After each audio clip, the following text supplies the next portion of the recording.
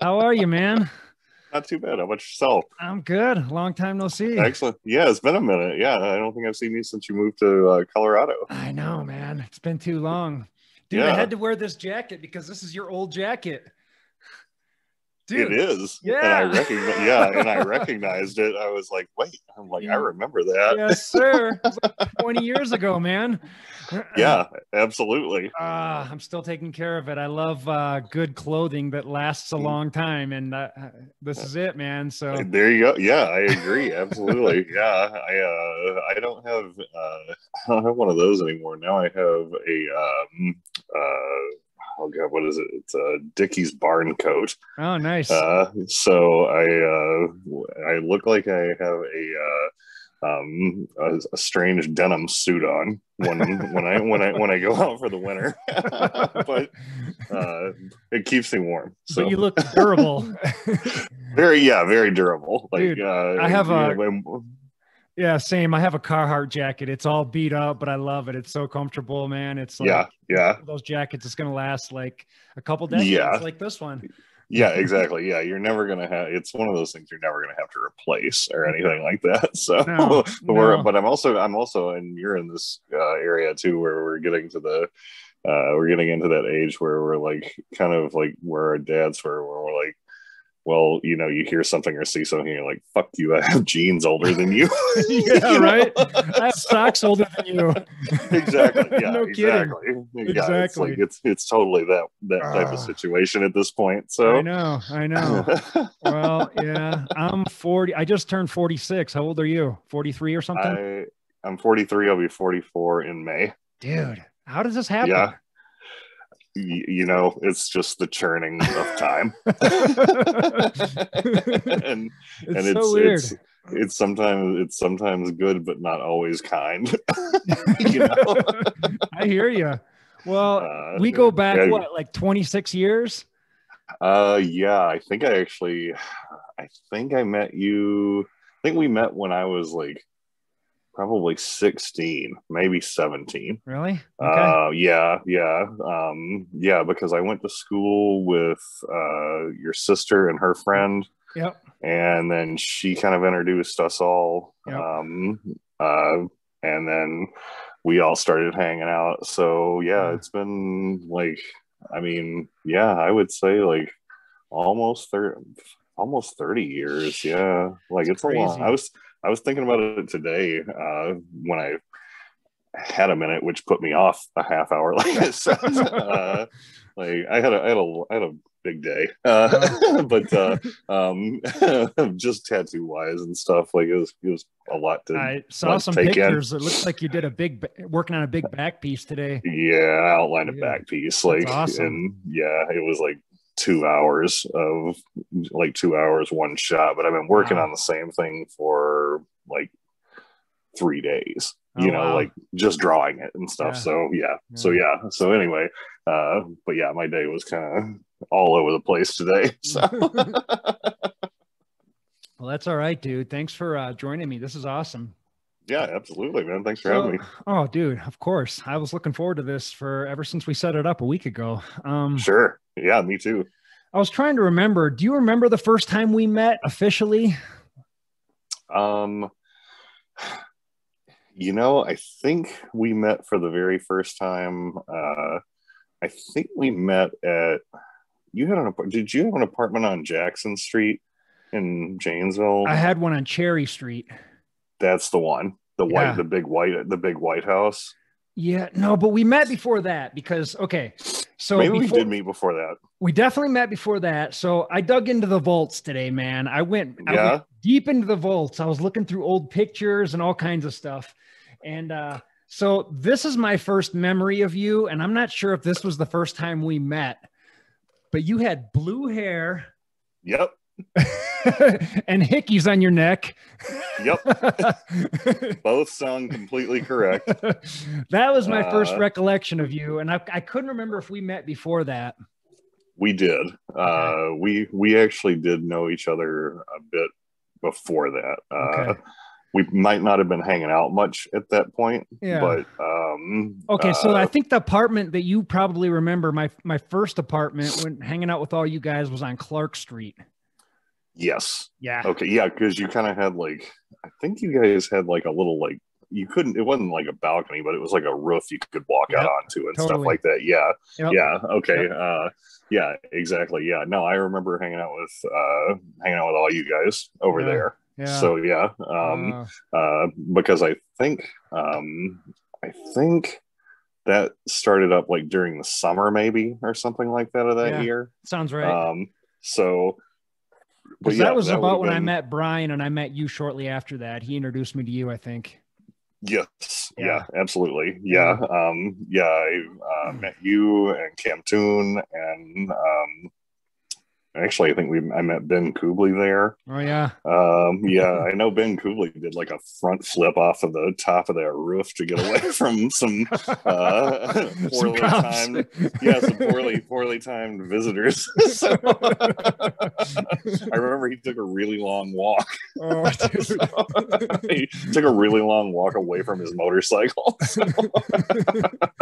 I remember somebody running from cops out the back door of that place and jumping over fences and like ripping their pants and running from dogs, and that might have been Brian. Probably. Like, probably was. Like, I don't know. I'm like always like very sedentary where I'm just like, yeah, well, whatever. Like I'm just gonna slide over here and like just kind of watch.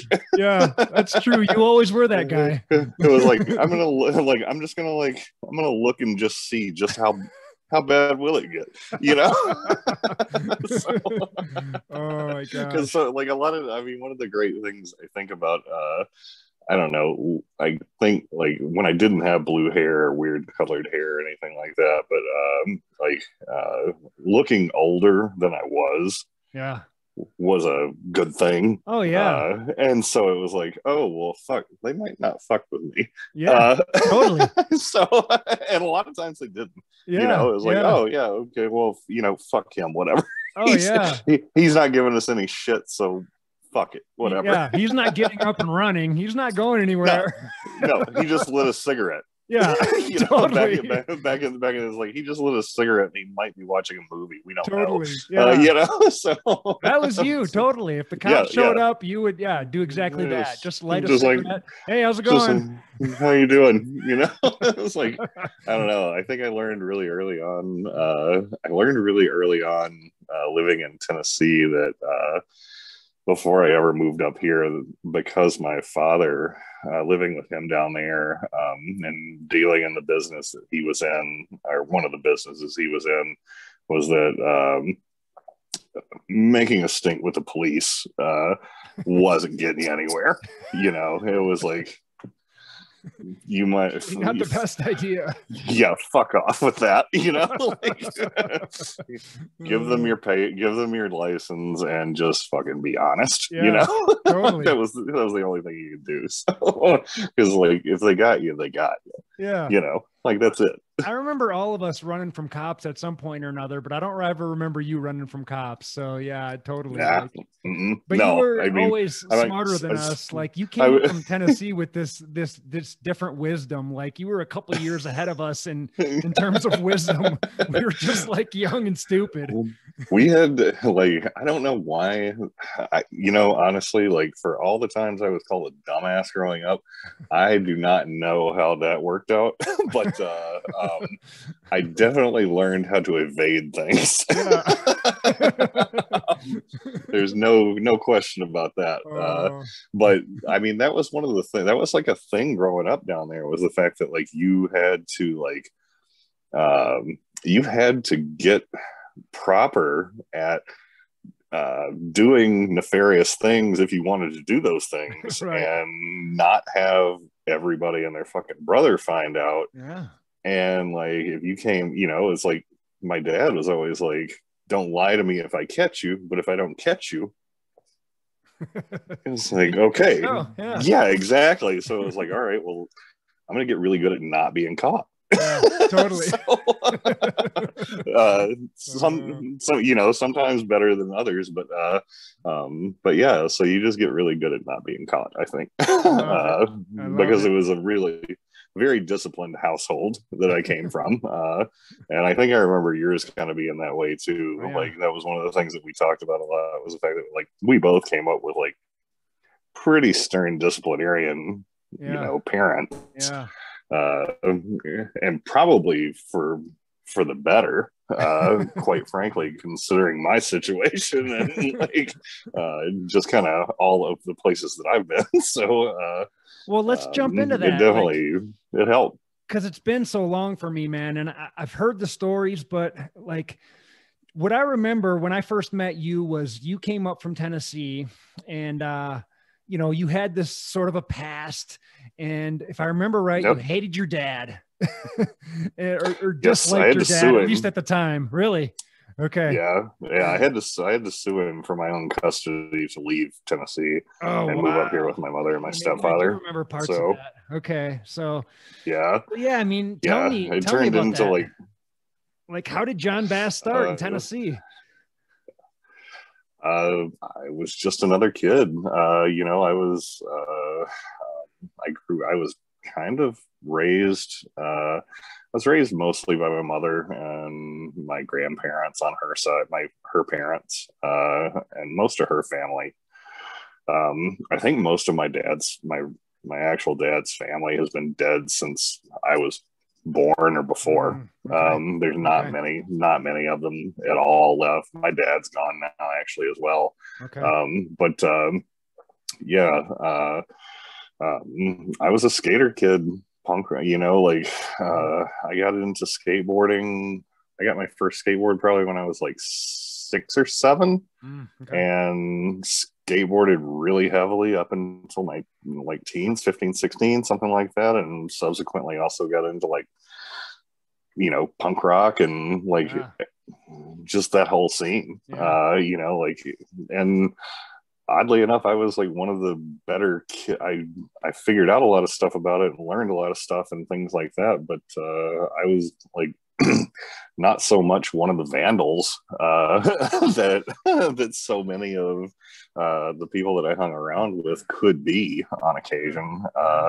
So because I knew I'd get my ass beat by my father, I'd get my ass beat, probably wind up writing an essay to whoever's property I damaged, and also cleaning it in all of my free time. So I avoided shit like that. Wasn't worth it. No, not worth it at all. And I mean, it happened a few times, which is why I know the outcome. But yeah.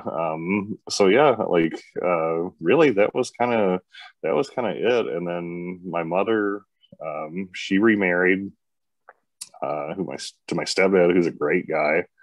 I pretty much consider him my dad at this point. She and my sister moved to Wisconsin. I was in high school by this point and didn't want to be uprooted in the middle of high school. And then I moved in, you know, that whole thing went smooth. And I wound up coming up here after, of course, suing my father while I was living with him, which went not real well. I can only imagine. A fart in church comes to mind when talking about that. It got real scary. Like the day that the whole court thing went down, I had gone to stay with my grandmother in another town. We lived in suburbs of Nashville, what are now suburbs of Nashville, I should say. But so I went to stay with my grandmother because my mother was in town and she was staying there the night before the court date. And I tried to leave my dad's house with a lot of the few valuable things that I had. And no matter what the outcome, because I didn't know, I wasn't sure whether the judge was going to be like, oh, you can go, or no, you have to go back. Yeah. And so you don't know so, you know, you don't know shit really, because you're 16. Yeah. Anyway, he was like, no, you can't do that. You're not taking any of that. Like, that's here. I bought that.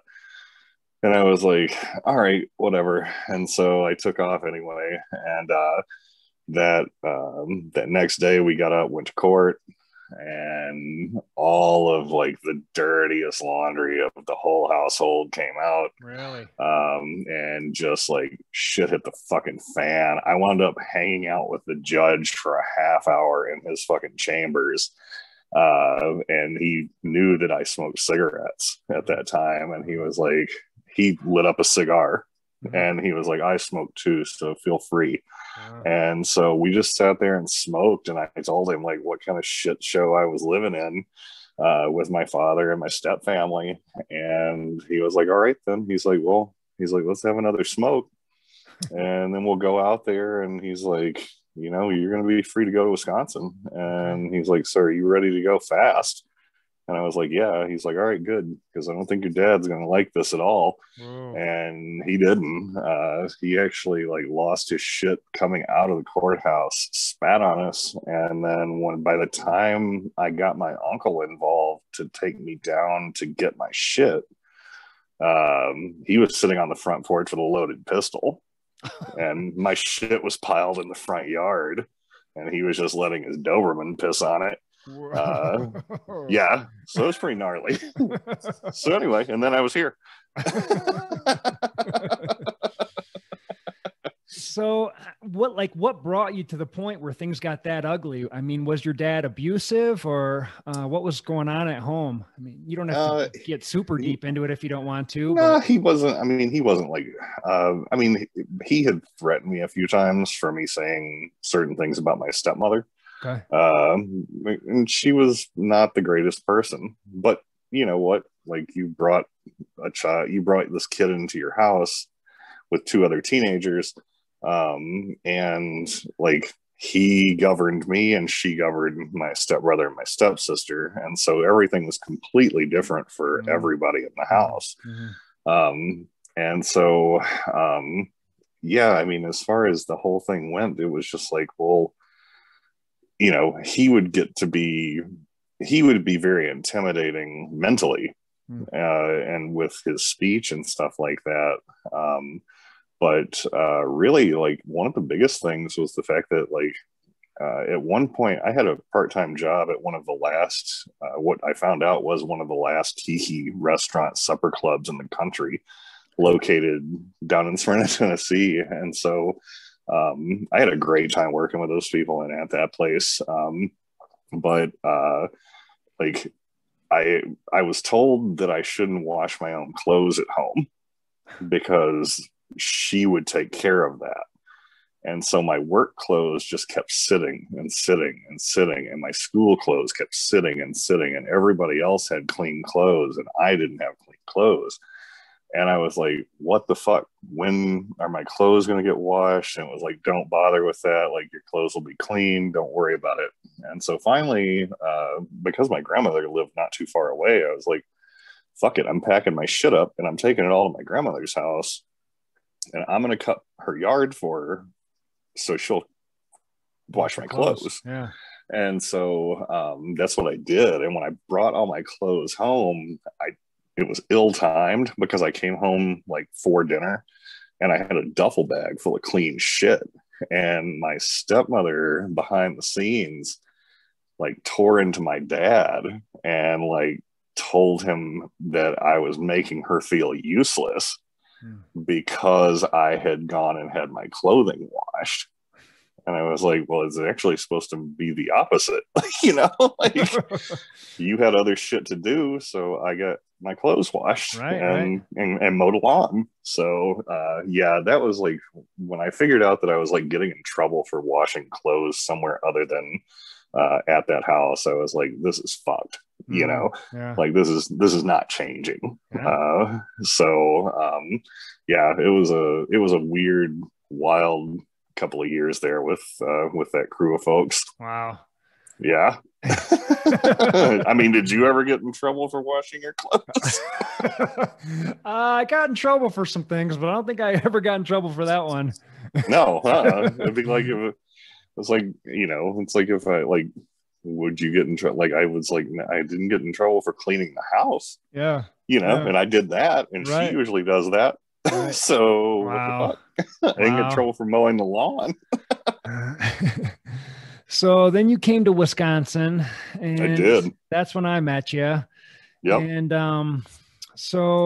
what are your memories from that? I mean, you started going to school at Milton High School. It was a new school. You were like, did you feel like you were kind of the odd man at school since you're from a different state? And yeah, it was bizarre. Yeah. I went from a school of like, I came up from a school of like probably like 2,000 kids or something like that to like a school of like 700 kids. I think there was like less than seven. It was like, it's a farm school. Yep. Not anymore probably, but it was at that time. Yeah. And I mean, there was like a small contingent of like kind of like-minded people there, but you really had to seek them out. For sure. But yeah, it was a very big culture shock, and just like having people come up to you and they just them asking you to talk because of the Southern accent. You know, they would come up and they would be like, will you just talk? I was like, about what? Like, we just want to hear your voice. Like, it's so different than anything that we're used to hearing. And, right. You know, and you were like, yeah, I guess. So yeah, it was different. And, you know, everything was like, I mean, I think almost every high school is like, it's like, okay, very sports forward and like, it's like join all these groups and stuff like that. But it was like amplified. I mean, that's coming from the South, and it was like, it seemed amplified like times 10 coming into Milton High School. It was a strange bird to me, and just as I was to it. You know? So for sure.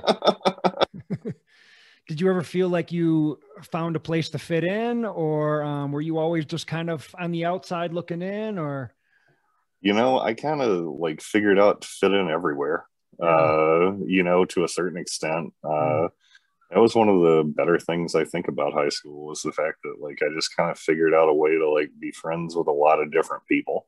And it, you know, I don't know, I think it worked out real well, especially like after school, you know, after I was gone. But yeah, I just kind of figured out, you know, how to move the path of less resistance, you know, through the social circles and stuff like that always seemed to be a good thing. And, you know, that's kind of I guess the path that I took most of the time, was because, you know, it was like, well, you know, I had been through all this shit. I was going through counseling. And I really just didn't need a hard time with shit. You know, it's like, I'd already chosen this one very resistant path. And like I kind of needed to cool my fucking jets. You know, like you know, it's like there's a time to shine and there's a time to fucking lay low. It's just like, all right, let's get down here again and just like kind of chill. That was my thought process, I think, on the whole thing, really. That's true. But it was like, from the time I was there, really, for the most part, it was a really good experience, and I met a lot of really, you know, really nice people and stuff like that. Looking back on it, nice. I don't have a lot of like, I don't want to go to reunions, do shit like that. It wasn't that big a part. That good. No, it wasn't that good. You know, like I don't need to revisit it. You know, like I don't go back to my fucking like supper club job at the tiki joint either. It's still there. And I drove by it 5 years ago when I went to visit people in Tennessee, but I don't need to go hang out and like wash a dish or anything. But yeah, overall it was a good time. And you're still in Madison now, right? I'm in Madison, Wisconsin, and have been, for I've been tattooing here in Madison for what will be, I think, 21 years in October. Wow.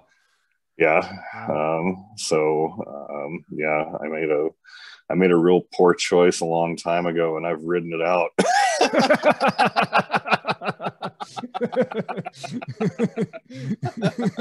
There's nothing wrong with that. I'm sticking to it, man. No, man, you found something that you're really genuinely good at. And so I think you should stick with it in some capacity. But yeah, I joke about that all the time. A lot of it is for people that ask me about getting into tattooing or newer tattooers, and I'm just like, oh well, you ruined your life already, so I guess fucking suck it up and roll. Dive in, yeah. What are you gonna do? I mean, look at all you could have. Yeah, right. Crippling depression and anxiety, possibly a substance abuse problem, sleepless nights thinking about what you're going to put on somebody permanently. Sign up. Who wouldn't want that? What exactly. A treat. Yeah, why wouldn't, like, I think you had to have like a dual mind thing going on in order to like really like do it from what I can figure out. Dude, you should hold seminars for like new tattoo people, and you can present them with that. Right. Yeah. Do you want anxiety and depression? Yeah. Right. You get that. Well, this one part of your brain won't. Yeah. Like this one specific part won't accept any of that. So you can really do whatever the fuck you want, but you can't. It depends on the day and the time and all that good stuff. So yeah, tattooing's been a real wild ride, man. I really I never in my life thought that I would be involved in something like this, but I have always been a person, I think, that chases the rabbit down the rabbit hole. Yeah. And I found a rabbit hole that I can't come out of, and the chambers just keep progressing. It just keeps expanding. So it's good. It keeps my mind busy, keeps my mind and my hands busy and stuff like that. And so yeah, it's been a really good thing to me. The people are very interesting. That's a wild situation all on its own too. I bet. I'm sure you got some stories, and I want to get into all of them, man. Yeah. It's I've seen some shit. So, like, how did you get into tattooing? Because I remember we were always good friends for years and years. And if I remember right, you kind of disappeared for like a year or two. And then like the next time I saw you all of a sudden you had a lot of tattoos and you were hanging around with a lot of tattoo guys. And shortly after that, you were doing your own work.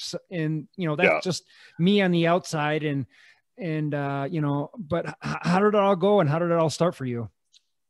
Well, I vanished because I got that wild ass traveling job with that engineering company out of Gainesville. That's right. And so I was on the road all the time. Okay. Like I went from being able to hang out with all you guys and party constantly to working my ass off in weird different cities pretty much all over the country for long periods of time sometimes. And so I got bored. And I was drawing a lot, I was buying tattoo magazines. Like I had a whole satchel full of tattoo magazines that I traveled with. I had a whole sketchbook and I had all this stuff. And I started finally getting tattooed in New York City. I got my first tattoo in New York City at New York Adorned. And basically just tripped over myself trying to get into another shop to get a tattoo. The next tattoo. I think I got my next tattoo after my first one 3 days later. Wow. Yeah, it was insane to look back at it. It's funny because we mentioned a couple days ago over text that you were with me when I got my second tattoo, I think, at Diamond Ted's in Janesville. The Alpha Omega. Was it a yin yang? It was a yin yang, and it's the symbol for Bruce Lee's martial art, Jeet Kune Do. Yes. Yeah. Yep. Mm-hmm. And you were with me for that. Yep. And you were just kind of hanging out, looking at the tattoos and stuff there, and it was shortly after that all of a sudden you just dove headlong into this thing. Yeah. I was like most any other old tattoo artist because he had some age on him at that time. Yep. Like any other tattoo artist, when I asked questions to him, and I wound up getting tattooed by him as well. Oh, really? Yeah, I got a tattoo on the back of my arm from him. But anyway, and I tried to talk to him again, like while I was in there getting that tattoo, and that guy would not come off any information. Like basically, like if you asked him something, shut the fuck up, look forward. I'm doing my work. Wow. That was it. And so, and like rightfully so, I get it now. I totally understand it. Well, I got kind of a funny story about him. So he did that one on my back that you were there with me for. And then I had been out in the sun a lot for a handful of years, and it got sun damaged, and it just looks like a messed up oatmeal cookie now. Like it just, you know, and he was doing another one in the back of my arm years later. And I think I might've been wearing a tank top or something. And he saw the one that he did on my back, and he goes, "Boy, that's a pretty messed up looking tattoo on your back. Who did that one?" I go, "Well, you did." Yeah. You know, that was you, buddy. That free touch up come after that. Yeah, right. That was all you, my friend. That's when you're like sitting in the tattoo chair and like this, like you get like cold, but you got this hot drip of sweat coming down that side of your face out of your temple, and you're just like, yeah. Like I just shit and step back in it. Like, straight up. I'm like, oh fuck, hey, do you have any tattoos? Yeah, you did them all. Cool. So Ted was an interesting character, especially the way he worked. Like looking back on it, I was thinking about that the other day. I was like, man, looking back on it, like that guy really worked in a weird way, because he was like appointment only, you know, for everything, especially like in Janesville at that time. Like you would have never, like, you can barely get away with that shit now during a pandemic. Really? Yeah. So it's like, wow, it's like Mr. Cutting Edge. But he pulled it off, man. I mean, he had people leaving their job at like 11 in the morning. Yeah. Come in, get their tattoo on a Tuesday, and it worked for him. So, tattooing in the beginning was very, very wild. And I've got a lot of bad tattoos and stuff like that as well, from like just going, like not researching shops properly. Don't we all? And yeah, so it's like, you know, I don't have a single cover up on me. Really? Like I'm not getting shit covered, man. Like, yeah, same here. I don't have any cover-ups. It's like, that was a time in my life. This is exactly. like, this body is just a journal, man. Exactly. It's like somebody was like, "Are you ever going to get that tribal covered up?" And I'm like, "Fuck no." It's like already. It's like coming back around now. Like, there's a whole new generation of dads that are going to have a midlife crisis that I'm going to start dropping armbands on. Player, right. I got to rep that shit. Calling card. So, well, yeah, you do great work. I mean, Appreciate it. Probably my very best tattoos came from you. You've done like 3 or 4 of mine, and I've always, you've always done good work. But I'm guessing it wasn't always that way. I'm guessing your first tattoos were probably a little sketch. Dude, I wound up having the main person that I consider myself to have been apprenticed by about 3 people. Okay. 3 different gentlemen. Unfortunately, one of them, Paulie, passed away recently. He was one of the main people that I really soaked up a lot of stuff from. And he moved back out to San Francisco and recently passed away. And then the other one was a guy named Rich. And, I think Richie is probably done with tattooing because of the pandemic, and just like, you know, he's just sketched out by it. And quite frankly, he's probably getting close to 60 at this point. Okay. And I can get it, because your body can't handle it for all that long. And then the other gentleman, Rob, wound up actually is the guy that he owned the shop that I worked at. And, he kind of was the same type of authoritarian figure as my father had been. And so I got into this relationship with him, with learning and apprenticing and stuff like that. And so the first tattoos, like the first 25 to 50 tattoos that I did, were done with this guy screaming at me in front of the client in a real tight space. so yeah, it was there was a lot of fuck ups. There was a lot of there was a couple of times where I was pulled aside and told to go take a walk around the block and figure out if this was some shit that I was actually going to be able to do, or if I need to take a hike. Really?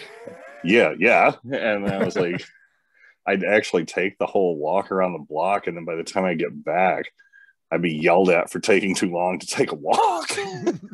It's like, well, you should have made your fucking mind up, faster than that. Do you really want to do this at all? It's like, yeah, I really want to do this. I'm back.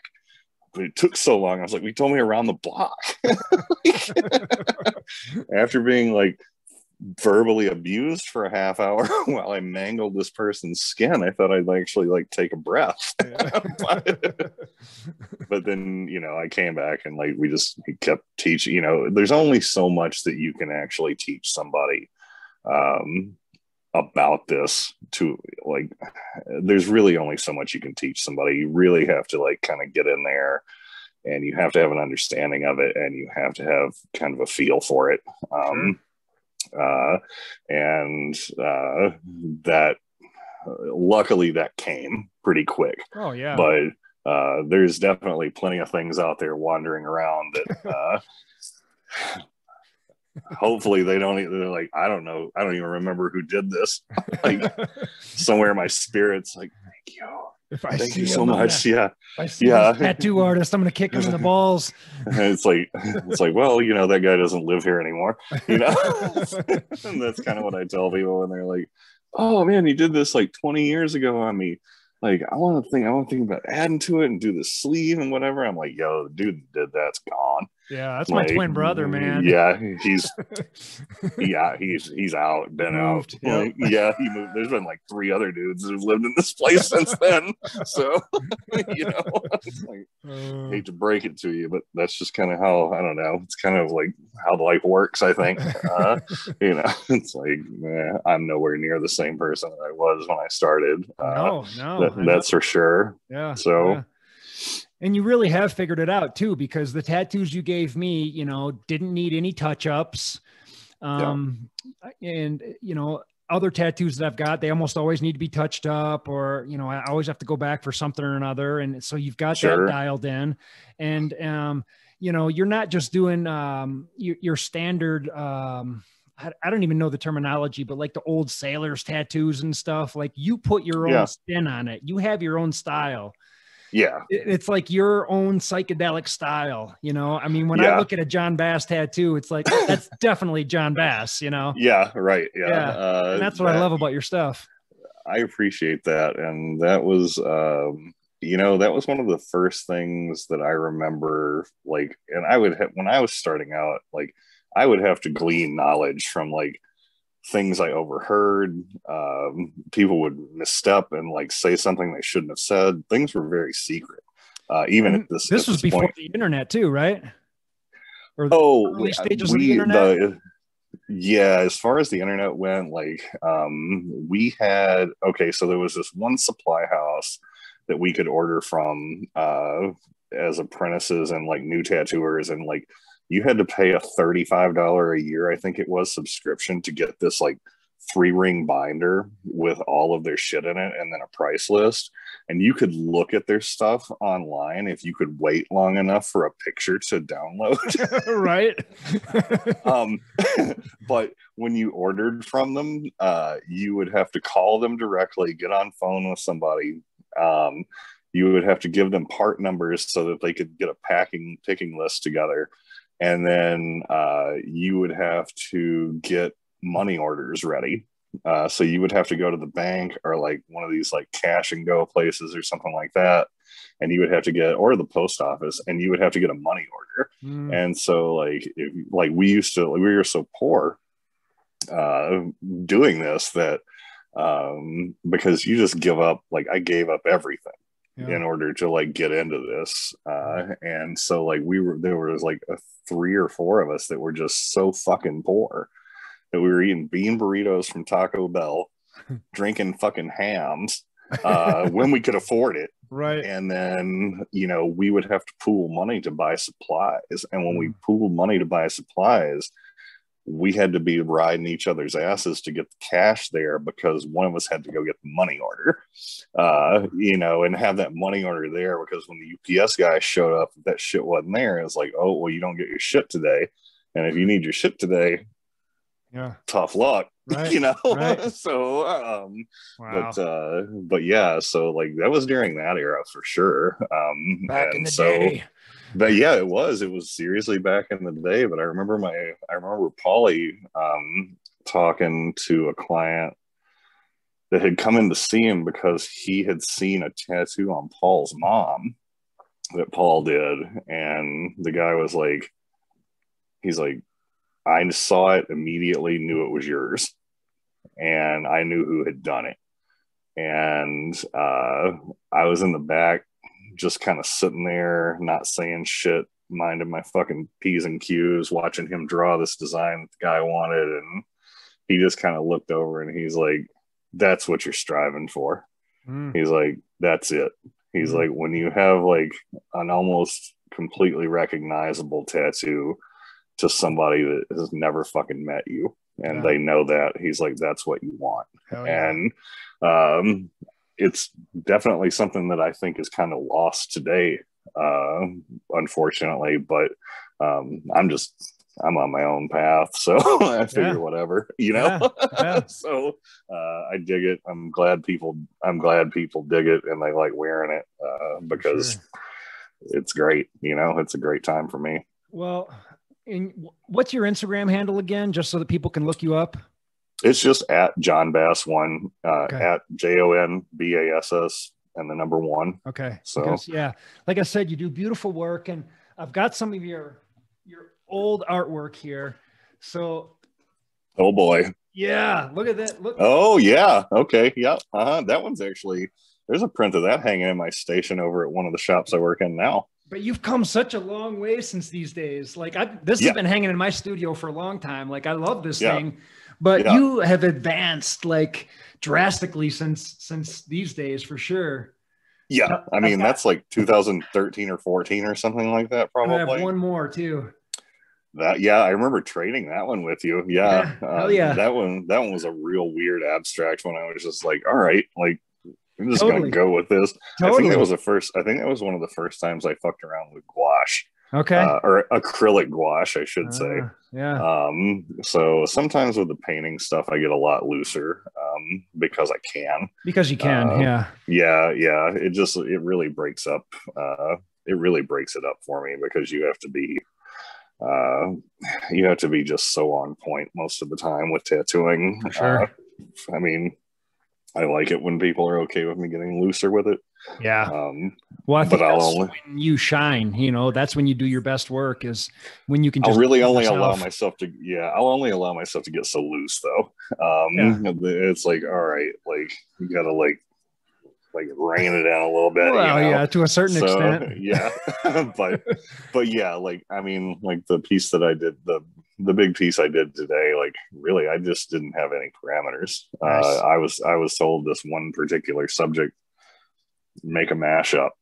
And I want my back done with that. And I was like, all right, like, here we go. And like, I've still got some stuff to add, but so that was your only direction, make a mashup. That was it.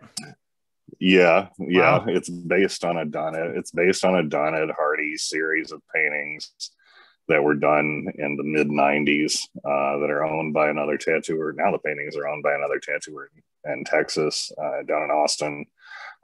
But Hardy tattooed them. They've been tattooed a few times, but the version I did today of it with the Panther and the Rose, that was all drawn straight from just my head in a series of just tracing paper over tracing paper. I didn't even use my iPad for that, which is what I use for a lot of stuff now. Like all of my final drawings are still done by hand. I still can't give up the like I have to have, there has to be some of the character from my hand in it. And I don't believe the iPad allows that really. Yeah. Wow. So that's cool. Yeah, sometimes it just, if it starts looking real sterile, I get worried. I'm just like, I don't know about that. I'm gonna have to throw something in there to jazz this up. Yeah, I don't. It's like eyeball or something. Yeah, crazy. right. Yeah, the robots cannot take over. Like I'm making decisions on this. So, So yeah, but like I said, I'm real fortunate, man. Like with the stuff that I get to do and the people I get to tattoo, I'm a very fortunate person. Like that's for sure. Well, like I said, your tattoos are very specific. And like I said, when I look at your tattoos, I definitely recognize it's your work, but I'm guessing that you turn people away sometimes too. Like if Joe Schmo comes in off the street and says, listen, man, Nickelback is my favorite group and I want them tattooed across my chest, I'm guessing you're just going to tell him to go somewhere else. I don't know, man. That might be a hard one to turn down. But the killer on that one's going to be if I got to listen to that. Yeah, right. You know, like if I can listen to like Sloppy Seconds and tattoo, you know, Creed or whoever, like Nickelback on you, like we might work that out. But no, there's a lot of stuff that I wouldn't say a lot, I guess, but there's a fair amount of things that I definitely will refer other people for because it's just not, I don't know. Sometimes it's not even that it's not in my wheelhouse because I came up in a shop where I had to do absolutely everything.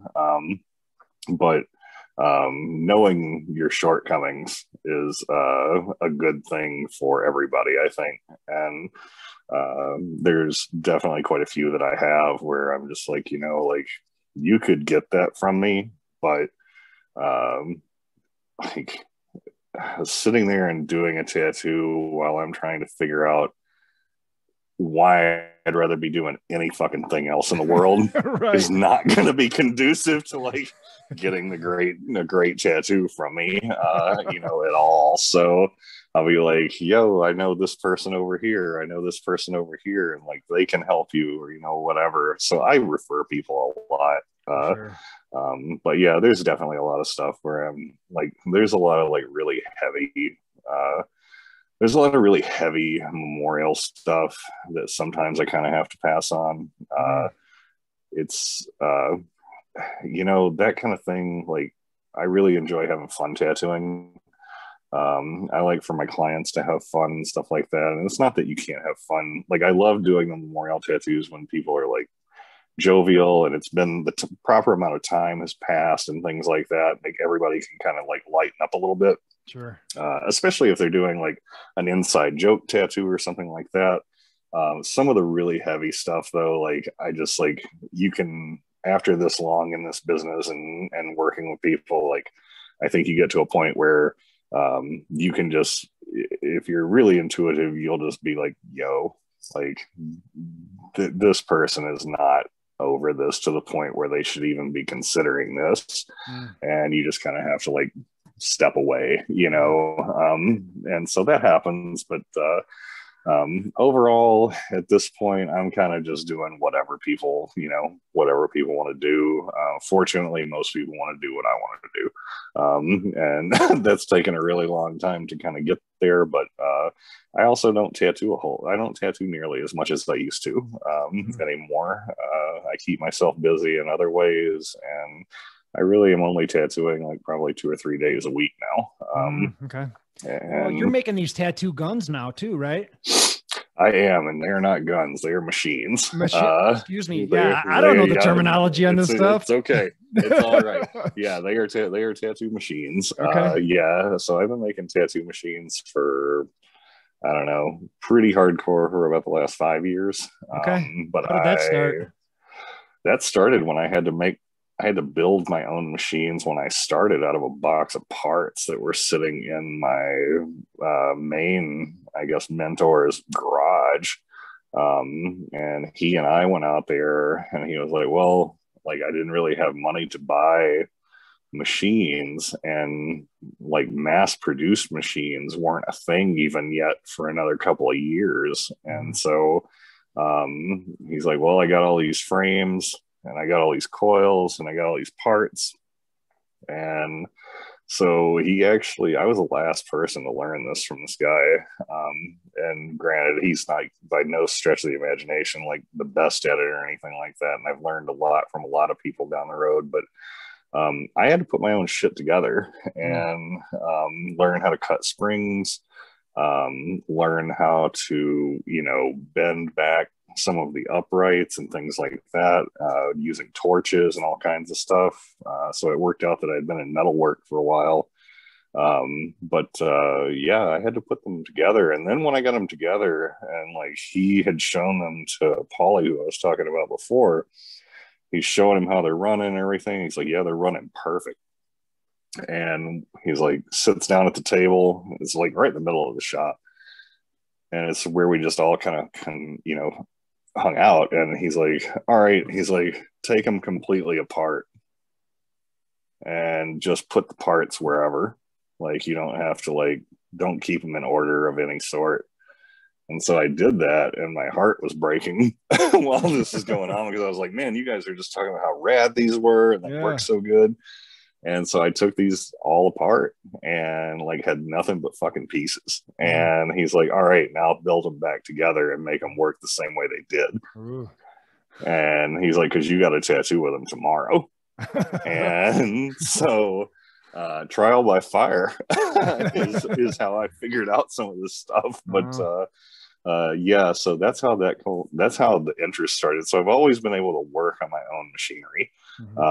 I've always been able to repair it, work on it, and replace things. And then I got into building them because I was hanging out with another couple of machine builders, my friend Dan in Omaha at Team Victory Machines, and then my friend Aaron Bloomquist down in Rockford with Eminent Tattoo Supply. And so I've known these guys for quite some time. Aaron actually quite a bit longer than Dan. And I just kind of with anything, I start picking brains a little bit. And the biggest impetus to do this was the fact that I purchased a machine from a builder.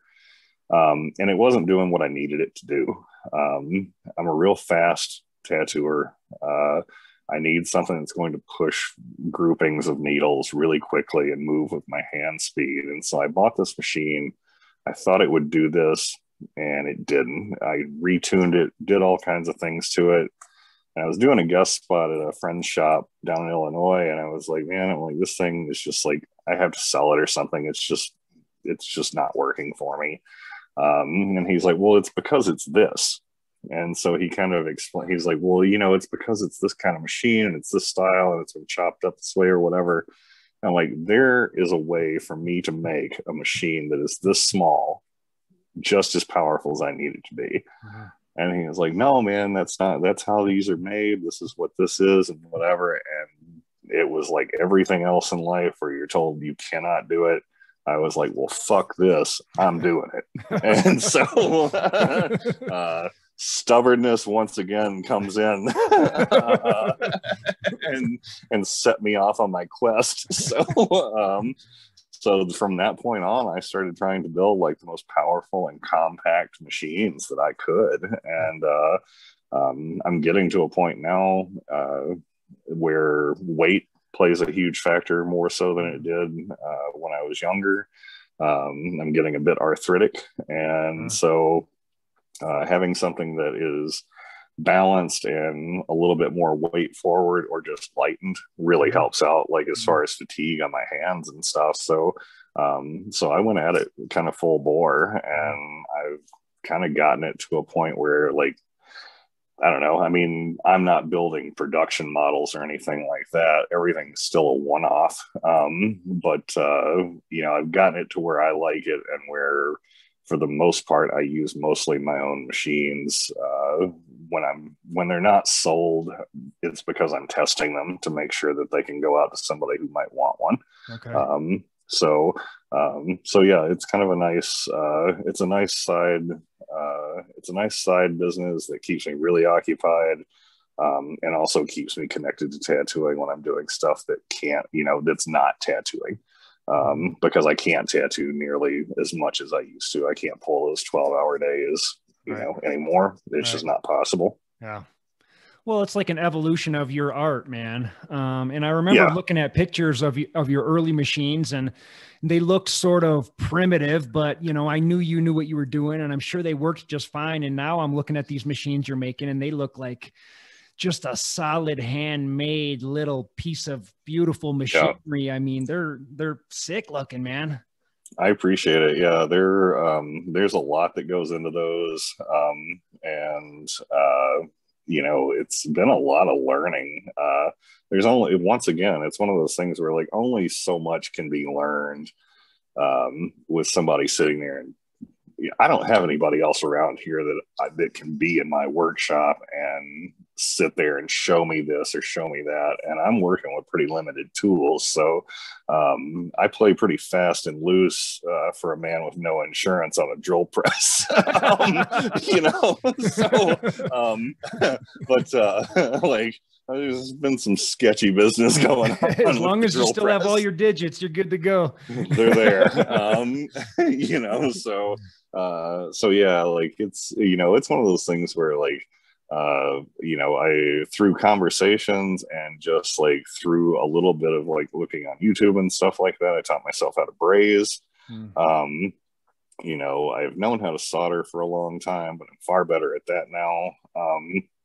And now I'm cutting my own sides and bases out of just plate steel that I keep plate stock now and round stock in the shop all the time. So I cut a lot of my own stuff. I'm eventually, like in the next like month or two, I'm going to have my friend Aaron start doing water jet cut plates for me and things like that. But it's really been a long period of time of working with a lot of stuff, like a lot of sides and bases and things like that other people have developed and that people have given to me or that I bought lots of when they were clearing out and things like that. So I've been experimenting with all kinds of different things for probably the last like 4.5, 5 years, and just finding, I was never set on like, there's no way I'm going to take over the tattoo machine world and like make $1 million on it. Right. I don't want to because big problems and responsibilities come with that kind of thing. But if I can keep myself occupied and busy and like thinking and like mental exercise and just learning new stuff while also being able to make a little money off of it and make other tattooers' lives easier. So be it, because that was really the whole inspiration kind of behind it. Was like, I want my life to be easier. I'm sick of expending this much hand strength on things, like kind of like, okay, I need a hammer drill. I know what I need, and the hammer drill is going to do all the work. So let's make a hammer drill. Oh, that's so cool, man. And then you listen to rumors for years about how heavy-handed you are, and you're like, no, but I made this thing. Like, this is what this does. I'm just the monkey on the other end of it. So it's not you that's heavy-handed; it's the machine. It's the machine doing the work, man. If I were really grinding into somebody, like I'd have lawsuits on my ass. Like, people be walking around with like half their body with like a blue blowout that's like going in one direction. It's like the machine itself is like, I make those things to keep me from having to do that kind of work. I make those things to like, it's like, all right, like all I got to do is turn my power knob and we're going, so yeah, that is that's one of the biggest reasons. It's like I just got tired of struggling with shit. And most people weren't making things for what I needed to do. And from what I can tell, for the most part, like at least, from the time period that I started out in, was that everybody does this differently.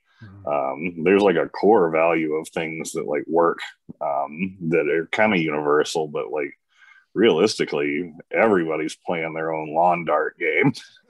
You know, it's like, okay, right? Yeah, he said this works, but this guy does it like this, and like, I don't know. I'm gonna try a mixture, you know. So that's kind of how it's been. Yeah, yeah. What are some of your craziest tattoo stories? Either craziest clients, or just tattooing the craziest things. I don't know, whatever you got, man. I'm sure you've got a bunch of stories. Well, I think I reached the pinnacle of my career. I don't know that there will be any higher peak for me than when I was asked to tattoo a Sasquatch riding the Loch Ness Monster with a leprechaun on the Sasquatch's shoulder. And I did that towards the end of last year, I believe. So that is that's on a really great client. My client, his name is Adam too, oddly enough, but really cool dude. He's like 7 feet tall and has a beard down to his knees. So he's a very, very cool dude, but he's kind of up for anything for the most part. And he like hit me with this email that I really should probably just go back and print off. Yeah, right. And frame it. Gotta frame that one. Yeah, just like, here, this is next to my license, like wherever I'm working. Like, I was qualified for this. I don't know. So, yeah, exactly. There's a lot right there. I don't know, you know. It's like something worked. But anyway, so that was probably one of the most unusual requests, but wow. I mean, I've tattooed all over the body, man. Like I've tattooed genitals, I've tattooed the bottoms of feet, I've tattooed, you know, palms, faces, heads. You know, the only area that I have not tattooed is like somebody wanting something like directly like around their asshole. But I have had to tattoo inside of butt cheeks in order to like do like a Japanese back piece background. Yeah. You know, so one of the crazier things was this guy that like, he called the first shop that I worked at. He called on a Saturday, which was our walk-in day. So no appointments could be set up. You were just like straight up, you're whatever the fuck walks in, you guys are doing it and you're on a fucking rotation. So, you know, it's like, all right, whatever. But this guy, for some reason, like knew of me, and he was looking for a genital tattoo. And I didn't get it. So like I got like my friend John, who was a piercer there, still is actually at that shop. He answered the phone or took the call because I was busy, and was like, everybody else in the shop passed on this because this guy wants to get his dick tattooed. Right. And I was like, John's like, well, here's his number. I don't know what your thoughts are on it. And I was like, I don't know. What are my thoughts on that? You know, like, I don't really know. Like, that hasn't been posed to me yet. And so, what did he want tattooed on his dick? He wanted, and this was like a weird description to get over the phone. He's like, I want tiger stripes. And I was like, okay. And so anyway, I was talking to John, and I was like, what do you think, dude? I'm like, you pierce genitals on men and women. So like, what is your thought on it? He's like, well, I don't know. He's like, I guess it doesn't matter. He's like, it's skin. And I was like, yeah, but it's like, you know, it could get weird. And he's like, well, just fucking lay down ground rules and like call it a day. You know, like if he wants to do it, he'll do it. If not, fuck him. And so like, all right, cool. And so John kind of made it okay, because I was like, I didn't care. Yeah. One way or the other. I was like, it is really just skin to me. And because you get to a point in this where like, and it comes real early, where like, you know, when I was working around college kids and stuff like that, like when shit was not nearly as like correct, I guess, as it is today, where like these frat boys and like, you know, jocks and stuff like that are just like regular fucking dudes that like whatever hang out at the car dealership would come in and be like, I bet you get to tattoo a lot of boobies. And you're like, yeah, well, you do, but like you got to remember I'm tattooing all the boobies, you know. So like I'm kind of like a doctor at this point where it's like I'm not even seeing any, there is no interest to me other than the fact that I have this patch of skin and I need to put this image on it. And I need to make them feel as comfortable as possible. And I got to keep my own shit together so that I can just get through the mental trauma that is tattooing in general. And so, because it's unnatural as fuck, and there's nothing natural in tattooing, nothing natural about it. It's fucking weird, and it's a weird fucking job, and it's a weird fucking skill to have. That's just that. But anyway, I get this guy on the phone, and I was like talking to him. He's like, well, I'm coming down from Green Bay. And I was like, dude, I'm like, my shift's over in like 3 hours. He said, I'll be there in an hour and a half. And I told him the price. I'm like, look, it's $500. Yeah. I was like, and I expect a tip in cash because that whole place was set up for me to like basically not get nearly the money that I should have been getting. Yeah. And so another thing you learn very early on, but somebody else is buying things on your paycheck. But anyway, now I know it's just me drunk on Amazon. But yeah, so this guy's like, I'm coming down. I want to like, you know, I want to get this, blah, blah, blah. I was like, all right, cool, man. Come on down. He's like, I'll pay it. I was like, all right, cool. So he gets down there, seems to be a decent, normal dude for the most part. And we get into my room. He's all signed up and everything. And I had to draw these stripes. Like, and I'm thinking, okay, like, I was like, so you want like the whole shaft and like tiger stripes and whatnot, right? He's like, no, I don't want the shaft done. He's like, I want them to spiral out of the urethra and onto the head. And I was like my stunned ass is like, whoa, for real? Like, you sure you want that? Oh, and he was God. He's like, yeah. And I was like, he's like, can you do that? And I was like, well, yeah, I kind of do anything, but like, I'm like, you sure you want that? You know? And so it's not gonna feel good. I was like, I don't know if you've ever touched that area. But, so anyway, he's like, no, he's like, yeah, I draw it on there. And I was like, you know, I had given him the whole speech. Like, when any funny shit happens, just remember, I have a needle in your dick. And things could go so poorly because of that. So he was cool. He was cool. But anyway, so I get this drawn on there and everything like that, and like I'm tattooing it, and it's just bloody. Like, and he has to stand up for this and just hang his fucking dick onto an armrest that I have covered up with like dental bibs and stuff like that, because I was like, I don't know how else I would do this. Like, laying down is going to be weird. I need something to like press it against and stretch, because you have to stretch the skin while you're working.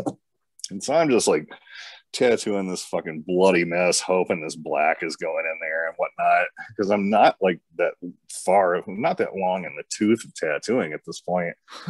But it's going in, it seems to be working, and he's just sitting there like taking it like a champ, doing all right. He's just kind of like looking at the sky like, oh, whatever. And I'm like, I'm tattooing like into his urethra almost. Oh God. Okay, like, oh yeah. Oh my God. So like, I'm talking some wild, like, gotta feel like piss and fire type shit. Does he have to be hard for this? Like, is it? No, he has. No, he it has to be. You know, it has to be flaccid, actually. Okay. Okay. So, like, if you were to do it while somebody was erect, I think that you might have, because it's such a vascular area. I think that you would probably have even more bleeding than you do already. Okay. It was like driving a fence post into a sponge. So that sums up like how tattooing the head of the penis I'm just like, trying to basically was. It sounds like it was like almost like, so I was using like this 8 needle liner, like 8 needle shader or whatever, and it was like leaving marks in the fucking flesh. And like, and I'm not talking about just pigment, but like you were seeing like indentions, like, and it was because it's just like, I don't know, man. It's like if you took a hand, it's like if you had Gallagher with Jello, you know. you're just like this thing's about to blow apart, but like I don't know, like maybe it's gonna work. And so it was working. And like finally I got to the end of this thing and I like wrapped it up on the underside of the Corona, all right, where the like, you know, where there's like the stormtrooper helmet. And so anyway, I'm like wrapping it up over there and like get this done. And I'm like, all right, man, I'm like, I think we're all good. And I like cleaned it up, like washed them off. I was like, you can take a look in the mirror, check it out, see if it's, you know, if this works. And he's looking at it and like, I'm thinking this guy is like gonna jump over there and just be like, yeah, dude, it's fucking best. Like, let's wrap it up, call it a day. I'm out. He's like sitting there like, like he's giving it the 3rd degree, like side eye and shit. And I was like, is there something I can do? Like, is something wrong? Or like, you know, what's up? And he's like, well, he's like, it's really good, but I want to know something. And I was like, yeah, sure. What? You know, he's like, can you go to the underside of the head with all of these solid black lines? Because that's kind of how I was picturing it. And I feel like it's just incomplete. Yeah. I'm like, oh my God. Like, yeah, I suppose. Like, I guess I can do that. And I was like, are you sure? Once again, I'm like, are you sure you want this? And like, yeah, this guy's fucking sure he wants this. You know, he's already paid the money. He's taking the ride. And so so I was like, well, come on back over. And so he stood there while I like flipped the head of his dick around and tattooed the underside of the head of his penis and the most sensitive part that exists on there. So like you flip it around and you're like holding it down and tattooing it like on a table or a board or something. Yeah, it's like an armrest where you would like stick your arm. He's standing up.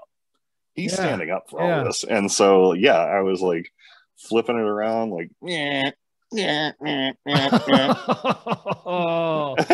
like I got it all done.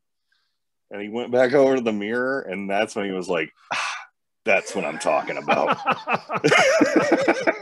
It's just like that was like one of those that was like I said, it was early in my career and it was one of those days where I was just like, well, that was a wild ride, you know. I've done it all. I've seen it all. Now I can retire. Yeah. Well, this guy who I thought was like gonna jet back to Green Bay, he's like, hey, he's like, you said you were done with your shift, right? And I was like, yeah. And he's like, I'm going over to that bar across the street. He's like, I'm gonna get a couple of shots of whiskey. I was like thinking in my mind, no shit, you know. And so like he's like, I'm gonna get a couple of shots of whiskey. Like, do you like bourbon? And I was like, yeah, because I'm like basically too poor to fucking afford bourbon right at this point. And so he's like, meet me over there. I'll buy you some drinks, dude. And I'm like, oh, this is weird. Like this could go so many ways. I just had your prick in my hand for hours. Yeah, exactly. Yeah, it was like an hour, and I was like, yeah, I'll come over, whatever. And like the piercer, my friend John was like, you sure you want to go over there? I was like, yeah, dude, I think he's fine. So I go over there, sure as shit, dude's totally fine. Like he's kind of weird or whatever, but like who's not? Right. And you know, we're just sitting there shooting the shit after I've like tattooed the fucking bejesus out of this guy's dickhead, and he's just like talking about it like it's the greatest fucking thing ever. Loads me up with a bunch of fucking Maker's Mark and PBR and took off and came back and went back to fucking Green Bay, and I've never seen him since, but I hope he's out there doing his thing with it. Oh, I'm sure he is. He didn't seem to have like, you know, he didn't have too much of a complexion about like whipping it out and throwing it on a fucking armrest. So I was like, what else, dude? Let's do it.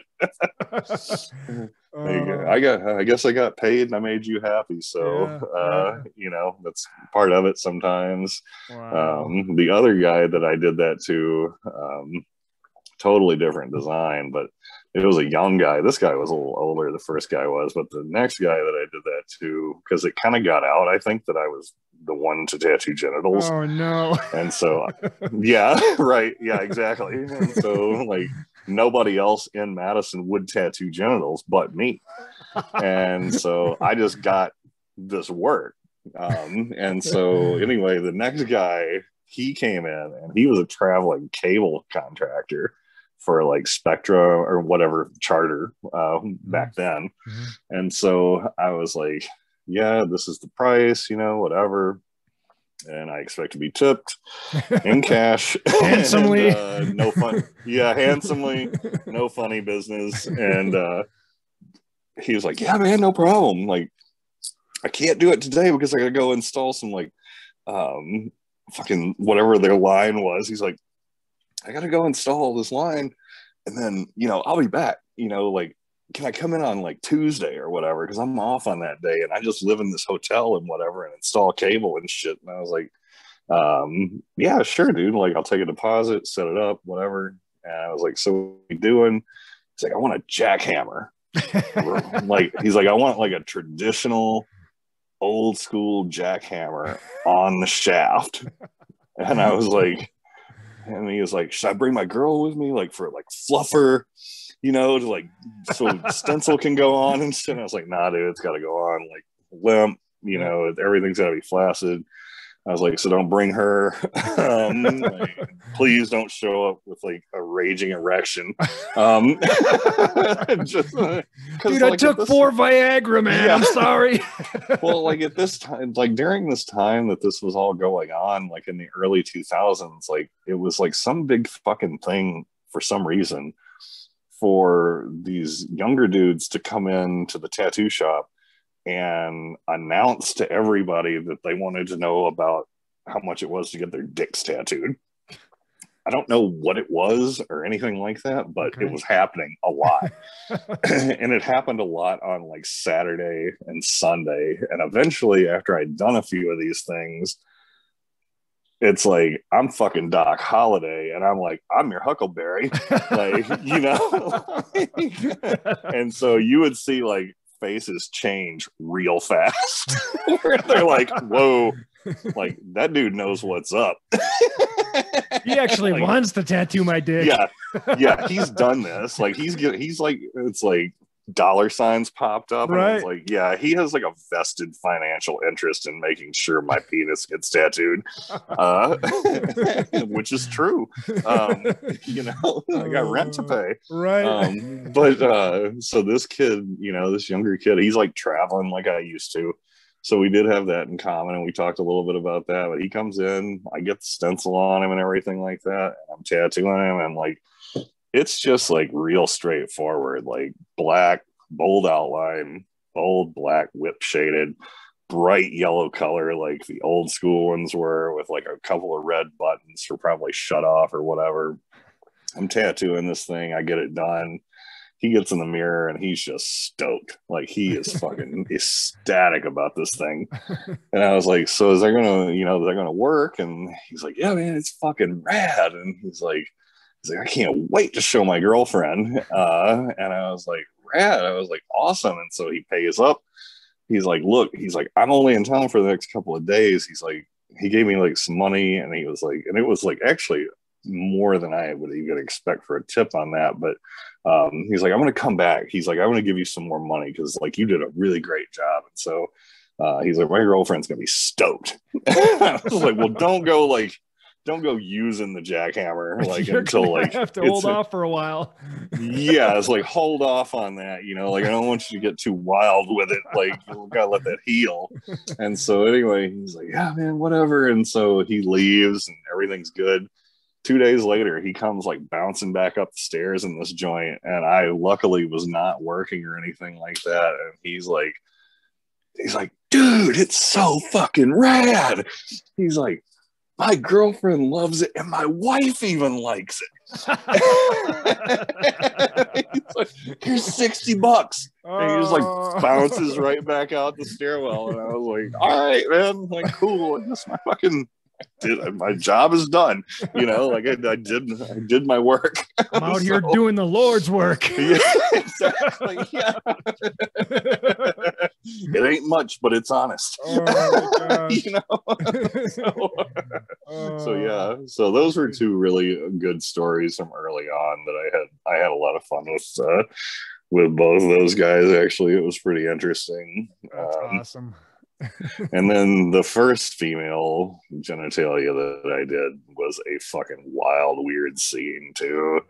That was so weird. Like I was just uncomfortable the whole time, basically, because I was like, I thought I was tattooing this lady down there. She had a butterfly that went on her pubic mound, and the tendrils from the lower part of the wings came down onto like the inner part, like just outside of the business area. And I thought she was with her husband because that's how they were treating each other. And so I'm tattooing this, and like the owner is too cheap to put the fucking air conditioning on. It's like a warmer, humid spring day as we will get here in Wisconsin. The windows are open and the breeze is coming in, but it's not doing too much. I'm inexperienced, therefore I'm 20 degrees warmer than anything in the entire fucking building except for the knob and tube wiring. And this fucking guy is eyeballing me like across the room and not really saying anything. He's just like watching me, like while you're tattooing. While I'm tattooing, okay. Yeah, down in her vaginal area. And I was just like, I don't know what, I was like, do I have to like hit this fucking guy in the head and reset him? Or like, what the fuck's going on? Like, because he's not really talking and he's not making any kind of facial, like, he's just like looking. Yeah. And she's talking to me, you know, and I was like, yeah, I'm really sorry. Like, I got to move this and like, I got to do this and whatever. And so I'm like doing all this stuff. And then all of a sudden her phone rings. And like, this is like back when they made the like Nokia that like you couldn't destroy. And then also like flip phones and stuff like that. And so anyway, this flip phone's going ape shit. And I'm like, look, you should probably answer that, because I can't have you with that ringing and like be tattooing and stuff. And so she's like, okay, well, you can't tattoo while I'm on this phone call. I was like, okay, whatever. And so I'm sitting there, I'm just like, fuck, I'm like, this like phone call's taking too long. And yeah, it's the fucking husband. And I was like, she's like, okay, well, I'll be home later, blah, blah, blah. And like, he has no idea where she is because there's no sound or anything. And like, I still got this dude over here, like across the way, like giving me the crusty eye. And like, she's like, okay, well, you can start again. And I was like, so you don't want him to hear the tattooing, but you're going to show up at home, right, with your crotch tattooed. How's that going to go over? Yeah, exactly. Like, I don't know. How'd that get there? I think I got it from a toilet seat. Like, you know, like, I don't know. But yeah, so that was a very weird, and that dude, that little squirrely dude that was like her boyfriend or whatever, he was just like the whole time was like hairy eyeball like on me. And I just like, I said, like, I just kept wanting to be like, dude, I'm gonna hit you and fucking push the reset button on this, right, and see if we can't like jar you into like existence. But they paid, so good to go. Yeah. Another honest day's work. hey, yeah, another honest day's work down in the old genital farm. Oh, dude. So yeah, so those had some stories. You've done some weird stuff. I've done some very weird stuff. Yeah, absolutely. Yeah. I love it. I've made people come through on some like really poorly timed and set in front of the wrong person, me, bar bets that have gone on like, too late at night and too far into like a bunch of like beers. I've made a lot of like dreams unfortunately come true for some of those folks. It's like, don't talk about it when people have keys to the tattoo shop. Right. Oh my gosh. Sometimes you will pay the piper. Right. Wow. I mean, that's a career right there. You could be sitting in an office somewhere, like things could be worse, right? And, yeah, absolutely. At least and you got some stories out of the deal. I got some stories. I've got a huge art collection, so that's rad. And I quit tattooing like for a brief period of time about 2 years ago, and got a warehouse job. And I lasted for, I think it was 3 shifts. And like these people were super nice, and like it was a fine company and everything like that. And the people were really cool. But I just like, I came home one afternoon and I was like, I can't do it. I'm like, I'm feral. Like I'm straight, I'm fucking ruined for life. Business was declining just like in every other locale. Like Madison is oversaturated with tattooers. Yep. It's too many tattoo shops. It's just the natural progression of things. But I tried going back to normal life, and not can't do it. For it. Yeah. Nah, I'm forever a pirate now. Yeah. You're your own person, man. You got to do your own thing. Yeah, I have to. I don't have alarm clocks.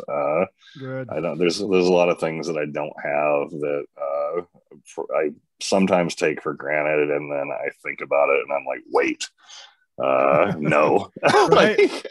I remember getting up at 4 a.m. to go to this job, or like to go and do this, or being dog tired all day because you wanted to do something in your free time, but your money making gig is actually like, is going to trample into that. Totally. But on the other end of that whole spectrum, like having a decent work-life balance within tattooing is a tough thing also. Well, dude, you and I worked at a casket factory at one point. We sure did. I still have a couple of lids at my parents' house. No way. I do. Yes. Yes, man. Indeed. Remember the Packer caskets? I remember the Packer caskets. The Packer and Bears caskets. Yes. Yes. Well, that's what they were known for, is making like specialty sports memorabilia caskets. Specialty fiberglass caskets and burial vaults for the die-hard fans, pun intended. Yeah, right. Exactly. Oh my God. There's always next year until there's not. After I hadn't worked there for a while, I knew this goth punk rock chick who drove around a hearse, and she really wanted a coffin for the back of her hearse. I'm like, I could probably get you one. And she's like, no way. And I did. I know a guy. I went over there like at 10 o'clock at night and just took one of their old coffins from out in the back of the warehouse. I'm like, here you go. That's where all the scrap was anyway. Yeah, she thought I was the coolest guy ever. Yeah, and it's like, that's where all the scrap went to. So everything sat out back. Yeah, everything that I miscut in that grinding booth, like that all was out there. So, how long did you work there? Oh man, not for a long time, was it? Wasn't a long time at all. No, I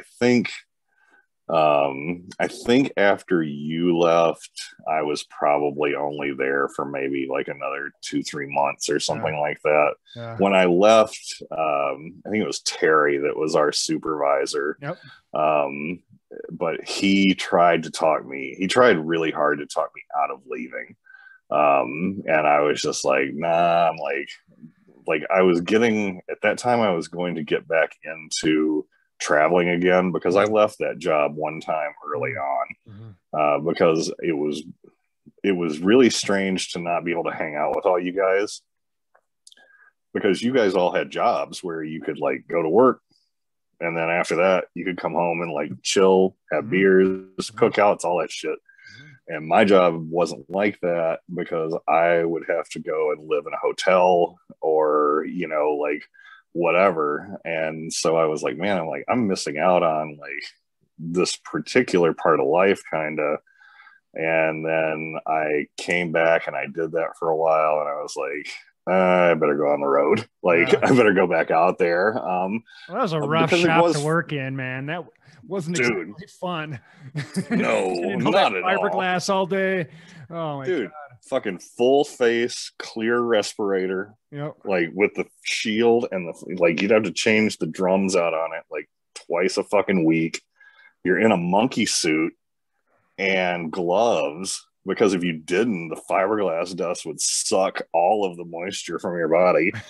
And then for overtime on the weekends, you went and did burials. Oh, really? I never did that. Yeah, that was, this guy right here got to go do the burials. Oh my gosh. So it's like, you're going to go to Champaign on Saturday morning.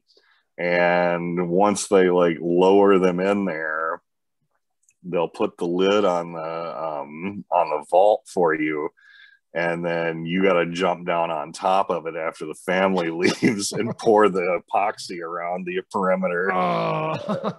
That kind of shit. Nice. So wow.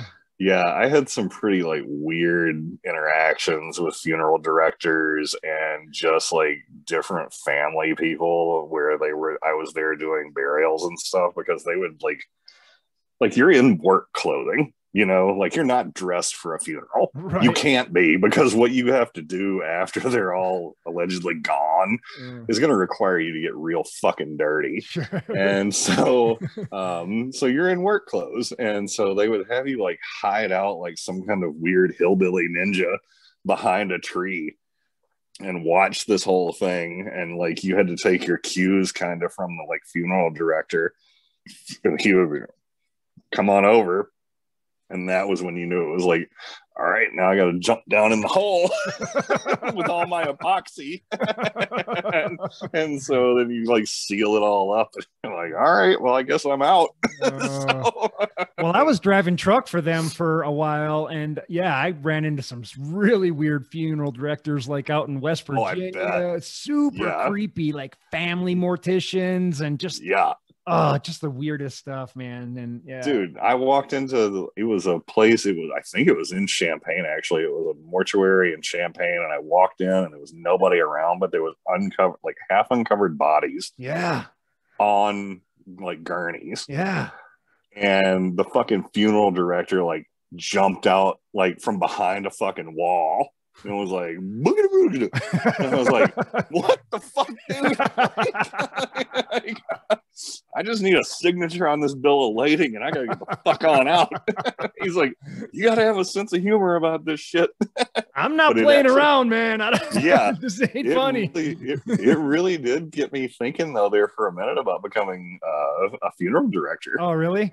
Yeah, I kind of was like, man, I might be able to do this. Like, they have a weird sense of humor. Like, I could probably do this. But then I found out that you have to like getting in there is like getting into the fucking mob, dude. Like, it's straight up like you're going to have to wait out somebody's entire family's lives because they just like keep coming. Like, it's a family business almost constantly. And like once that family establishes themselves, like those are the people that are handling that shit. So you'll be a peon for a long, long time waiting out those folks to take their own journey. But that was a wild fucking job, dude. You did find one of like greatest punk rock record stores, like probably in the country though, didn't you? That's true. Yeah, in Pennsylvania. Like it was Lancaster. In, Lancaster, Pennsylvania. I would go for a bunch of records and bring them home. Thursday night drinking night, and we'd spin records, and I brought home all kinds of goodies from that place. We learned, if I remember correctly, we learned a lot about new music just from like your trips out east. Because you had access to all the like Lancaster's like in the middle of fucking Amish country. Totally, but they had a great punk rock record store out there. I was like, what? Yeah. You're like, they got this rad punk rock record store. I know. And so when I would talk to people sometimes when I was traveling myself, and I was like, if they were kind of like-minded, I would be like, oh shit, if you're in Lancaster, Yeah, give I me was some like, records. yeah, I was like, get some records because Yeah, I'm like, they got the fucking bomb record store out there, and they so did. they'd be like, what? And I'm like, yeah, like that's Amish country, right? And I was like, uh-huh. Like, but they Oh, got records. I'd come back with So like the sloppy seconds and the cramps and the screeching weasel, the yep, descendants, and just all kinds of yep. weird stuff. And I just went through a playlist of that on my Spotify the other day. nice. Just like all kinds of like Boris the Sprinkler. Yeah. Like we used to go see those guys like coming up here into Madison all the time and stuff Yeah. like Oh that. yeah. So Yep. so yeah, like saw those guys. Yeah, just tons and tons of different bands that Mhm. like I mean now you have everything at the tip of your fingers when you have Spotify or some other streaming service. But I still have a ton of the CDs. Yeah. Yeah, me too. I don't have very much vinyl and I don't have a record player, but which probably makes me really unhip at this point in the game. But I'm sure you're losing sleep over that. yeah, well, yeah. I just don't know if I'm going to be able to keep going. You could have to join Scientology or something, man. Yeah, some kind of please take me away. Yes, I don't have a record player. I'm going to join the Hare Krishnas. Life Exactly. crisis. Yeah. Well, it's like there's only one record player that I want, and it was the record player that I had growing up, which was my mom's record player that she had when she was growing up. It was either hers or it was her cousin's. I can't remember which. It was one of the two, or maybe they passed it to each other, but it was a Mickey Mouse show record player. Oh yeah. And it was like all like deep teal and red and graphics and everything, and had like Mickey Mouse's head on it super big. It was basically like the kind of like 50s or 60s propaganda that you would like brightly colored and like shiny plastic package that you would expect. And if I ever find one of those, then I'll finally have a record player, because it was its own briefcase that you could like lock up and carry around with you. That's what I'm picturing, like one of those little boxes. Yeah. Totally. Nice. Yeah. Nice. If one of those ever comes on the market, I'll have a record player. But until then, that's it. Yeah. So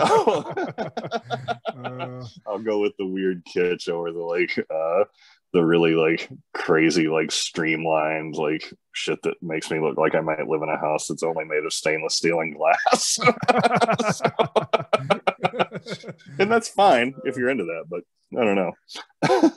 Well, I take a trip down memory lane every once in a while and play some of the old music we always used to listen to, and it just reminds me of the old days. Like, and oh yeah, I mean, like, what are some of the standout memories that you have from, you know, back in the, you know, late teens, early 20s, hard partying, drinking days? Yeah. I mean, I remember you went into a train one time. I did that. Yeah, I sure did. Let me clarify. Got into a car accident with a train, a moving train. I got into a car accident with a moving train. And that was pretty alive after that one. Yeah, you could say that. Oh a few people did. They were pretty impressed with me at the hospital. Yeah, I broke no bones and received no stitches whatsoever from that. And I was not wearing a seatbelt. So you wrecked that beautiful truck. I did wreck that beautiful truck that Cam Toon had built. Yeah, Toon's old truck. Yeah, I really love that thing. And yeah, I tested the limits like so many people probably do with Bombay Sapphire Gin, and she turned on me finally. And so yeah, I wound up eating shit on the second to last car of I forgot which train company it was. I can't think of it. Was it Wisconsin Southern? Probably, I think. Sounds right, maybe. Yeah. So I wound up eating shit on. I think they said they figured out from the speedometer I was doing like 50 or 60 into the second to last car of that train. And so wound up doing some like serious physical rehab, and then also doing some pretty serious like substance rehab there for a little while in order to like clear that whole thing up. And I don't drive after I have things to drink anymore. Right.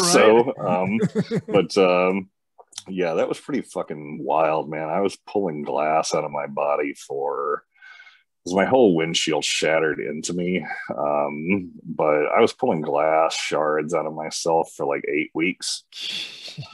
I'd say, like, every now and again, you just feel something real uncomfortable. Yeah. And it was like something cutting and grating, and it was glass working its way out of my forearms or my chest or some shit like that.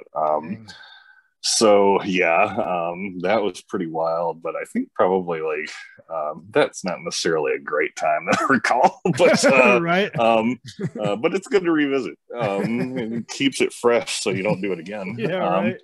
But I don't know. I think probably some of the better times that I had with like all you guys was probably like the times that like we were fucking around with like psychedelics and shit like that.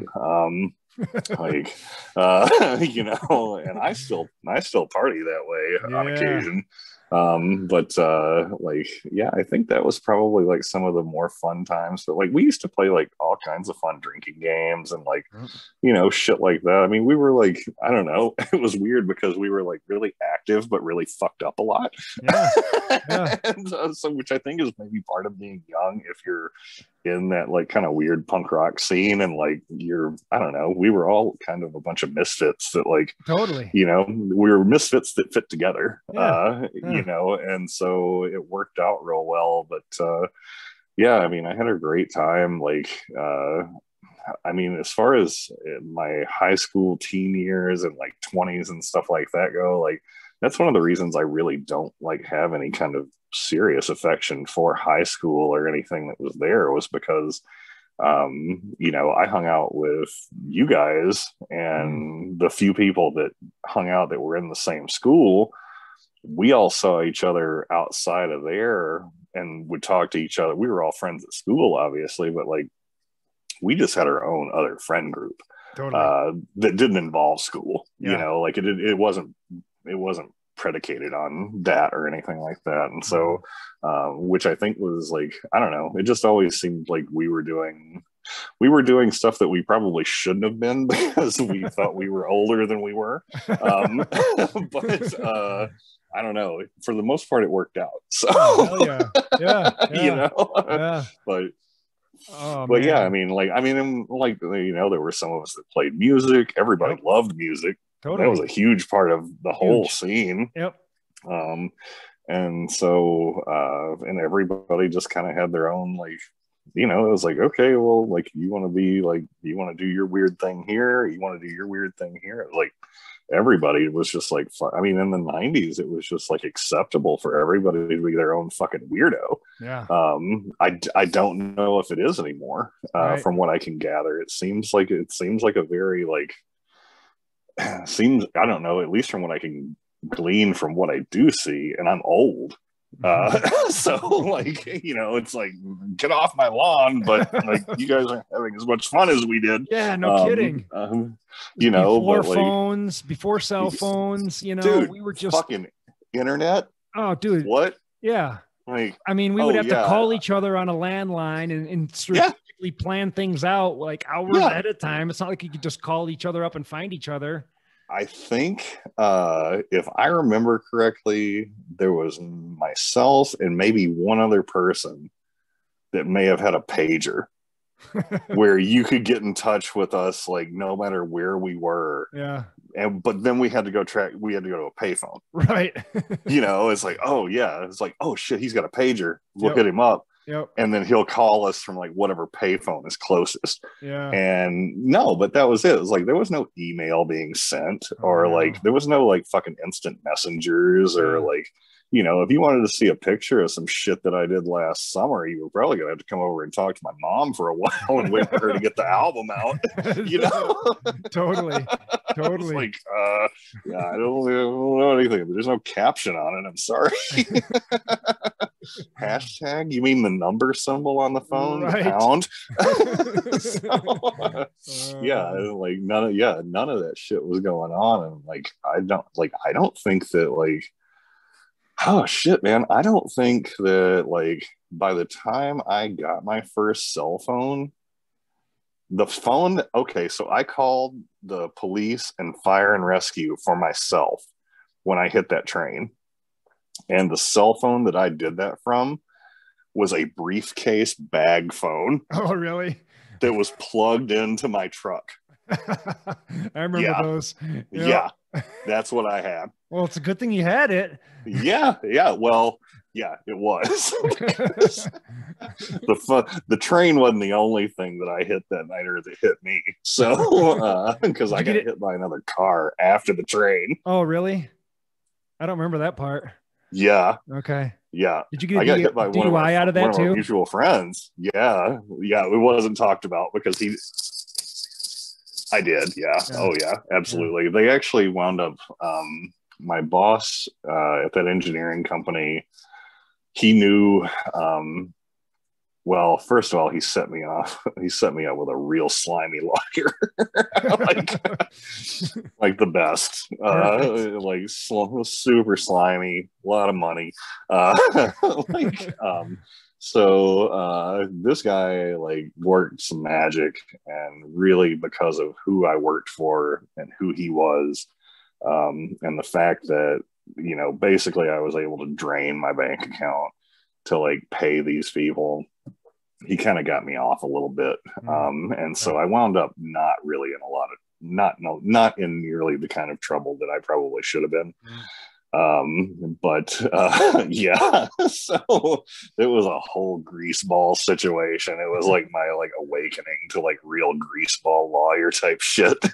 And just like the inner workings of like small town business and the people that ran that stuff. Yep. It was kind of a weird thing, but it did work. You know, it worked, and it kept me out of some pretty substantial trouble that I could have been in. But I got a hell of a warning from that judge, I'll tell you that. He was like, you never come back here, like ever. Don't come back. Yes, sir. Never will. I'm out. You know, thank you, sir. I was like, nope, I'm not coming back here, and I didn't go back there. But no, I got hit. So I did a full 360 over those tracks that night. My truck latched onto that train, and that's right. I got kicked off and spun. Okay. And I landed in the wrong lane, going the same direction I had been in. And a mutual friend of ours had been partying out in that neighborhood, and my lights were completely gone, and it was a black truck. And that was the darkest fucking area right there. Yep. On that road. Yep.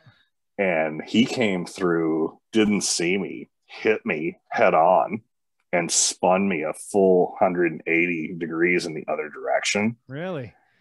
And then I had to like kick the door open with my good leg because I tore all the ligaments in my other leg. I had to kick the door open to get out, and he was like standing there losing his fucking mind because I was covered in blood, dude, like head to toe. Yeah. Like covered in it. And I was just like, yo, chill out. You know, I was like, you gotta chill the fuck out, dude. I'm trying to remember who this was. Can you say or no? Sean. Okay. That's what I was wondering. I was wondering if it was Sean. Okay. Yeah, it was Sean. And so anyway, like I was like, yo, dude, I'm getting ready to call the police. You need to get the fuck out of here. Oh, got it. Now. Yeah. Like, go and don't fucking talk about it. Right. Like, get the fuck out of here. Didn't happen. No. He went home, and he and my mother were in the Rotary Club together. And so she, up out of nowhere, after he goes home and spills the beans, she fucking calls my mom at like 12:30 at night or whatever, and is like, have you seen John? And she was like, no. Why? Like, he's out doing whatever John does. And you know, and so like she's like, oh well, that's it. Like, and left it at that. And like hung up with my mom. I was like, well, I'll see you at Rotary or whatever. And so my mom's like freaking the fuck out at home. And then the next thing you know, like, I'm on the phone with the fucking sheriff's department, and I'm like, yo, I'm like, I need an ambulance and all this other bullshit out here. I'm like, but you can take your time. I'm like, I'm having a cigarette and I'm not fucking putting it out before you fucking get here. Or like, even after you get here, I'm like finishing this fucking thing because I'm going to be in the hospital for a minute. And they were like, 911 was like, what? And they're like, you don't have a say in that. And I was like, no, I'm not fucking putting it out. Like, I'm finishing it. And so they fucking showed up. It was like guns a-blazing. They came through, and one of my friends that I went to high school with was on the paramedic team. And so he comes over, and like, they already know that they're going to have an issue with me putting the cigarette out. So they send him over because he knows me. He's like, yo, man, he's like, you got to put this fucking cigarette out. He's like, you can't be sitting upright on that curb. Like, you don't know what kind of fucking spinal injuries you got or anything like that. He's like, if your neck, he's like, your neck could break right now and you could die. And I was like, well, that's fine as long as I finish this fucking cigarette. So I'm like, I just had a moment and I need some fucking time here. Right. And so they let me have a couple more puffs, and I was like, all right, put me on the backboard. And so that's when they did it. They put me on the backboard, strapped me in, and that was the end of me making decisions about shit for the rest of the time. So I got out of the hospital at like 7 or 8 the next morning after a nurse and my mom had picked out most of my windshield from my fucking upper body. But my whole fucking leg was fucked up. I was in a brace and on a cane for a long time. Yeah, it was a trip. It's just another day. It was a day. Yeah. Oh my gosh. It was a day, that's for sure. So I don't, if anybody out there is listening and thinks they want to relive something like that, don't. I would advise against it. I would advise against it. That's what Uber is for. Yeah. See, and we didn't have that shit. No, we didn't. We didn't have Uber. I don't even know if Janesville had like a proper cab company back then. Yeah, they did, but it was pretty sketchy. I used it once, and the cab driver passed me back a flask, and he's like, "Yeah, right." He's like, you want some? I'm like, "Yeah, oh God, here we go." He's like, "Oh, well, you know, like, it's about time for my meds." It's like, great. It's got a spoon, and a lighter up on the desk. Like, doctor's orders. Gotta pull over. You tie me off. Exactly. Like, help a brother out, you know? So yeah. Well, the shit that we got away with, and all the, you know, I almost hate to say it, but all the driving and shit that we did before your accident. I mean, when we didn't have a place to go, we would just like get in one of our cars, your old Volvo or something like that, drive out into the middle of the woods and just sit there all night, either in the car or else we just walk off and start a fire someplace. And oh, dude, like all the time. Yeah, you tell people, you know, if I talk to younger people now when I'm tattooing, stuff like that, and tell, you know, they're like talking about stuff that they do, and it's like foreign completely to me because it's like, well, it just sounds like a normal day to me. You know, like, I mean, like really, it's like, oh, well, I chatted with this person. We're going to meet up at like this place. And it's like, do you guys go outside? Right. Or anything? Or like, cause like we would go out and like try to find like weirdo sand dunes and like shit like that. Yeah. You know, or like somebody's parents, like, because like we live so close or in a farm community, people's parents had huge swaths of land where, you know, you could go out and like, they would be like, okay, well, everybody puts their keys in this fucking bucket and like nobody leaves until tomorrow and you guys have fun. You know, like everybody's got a tent. If you need to use the bathroom, you use this one in this part of the house, and there's like water, soda in the garage, and, you know, which I think is like kind of like, I don't know, at least for me in my mind, like I don't remember that kind of stuff in Tennessee.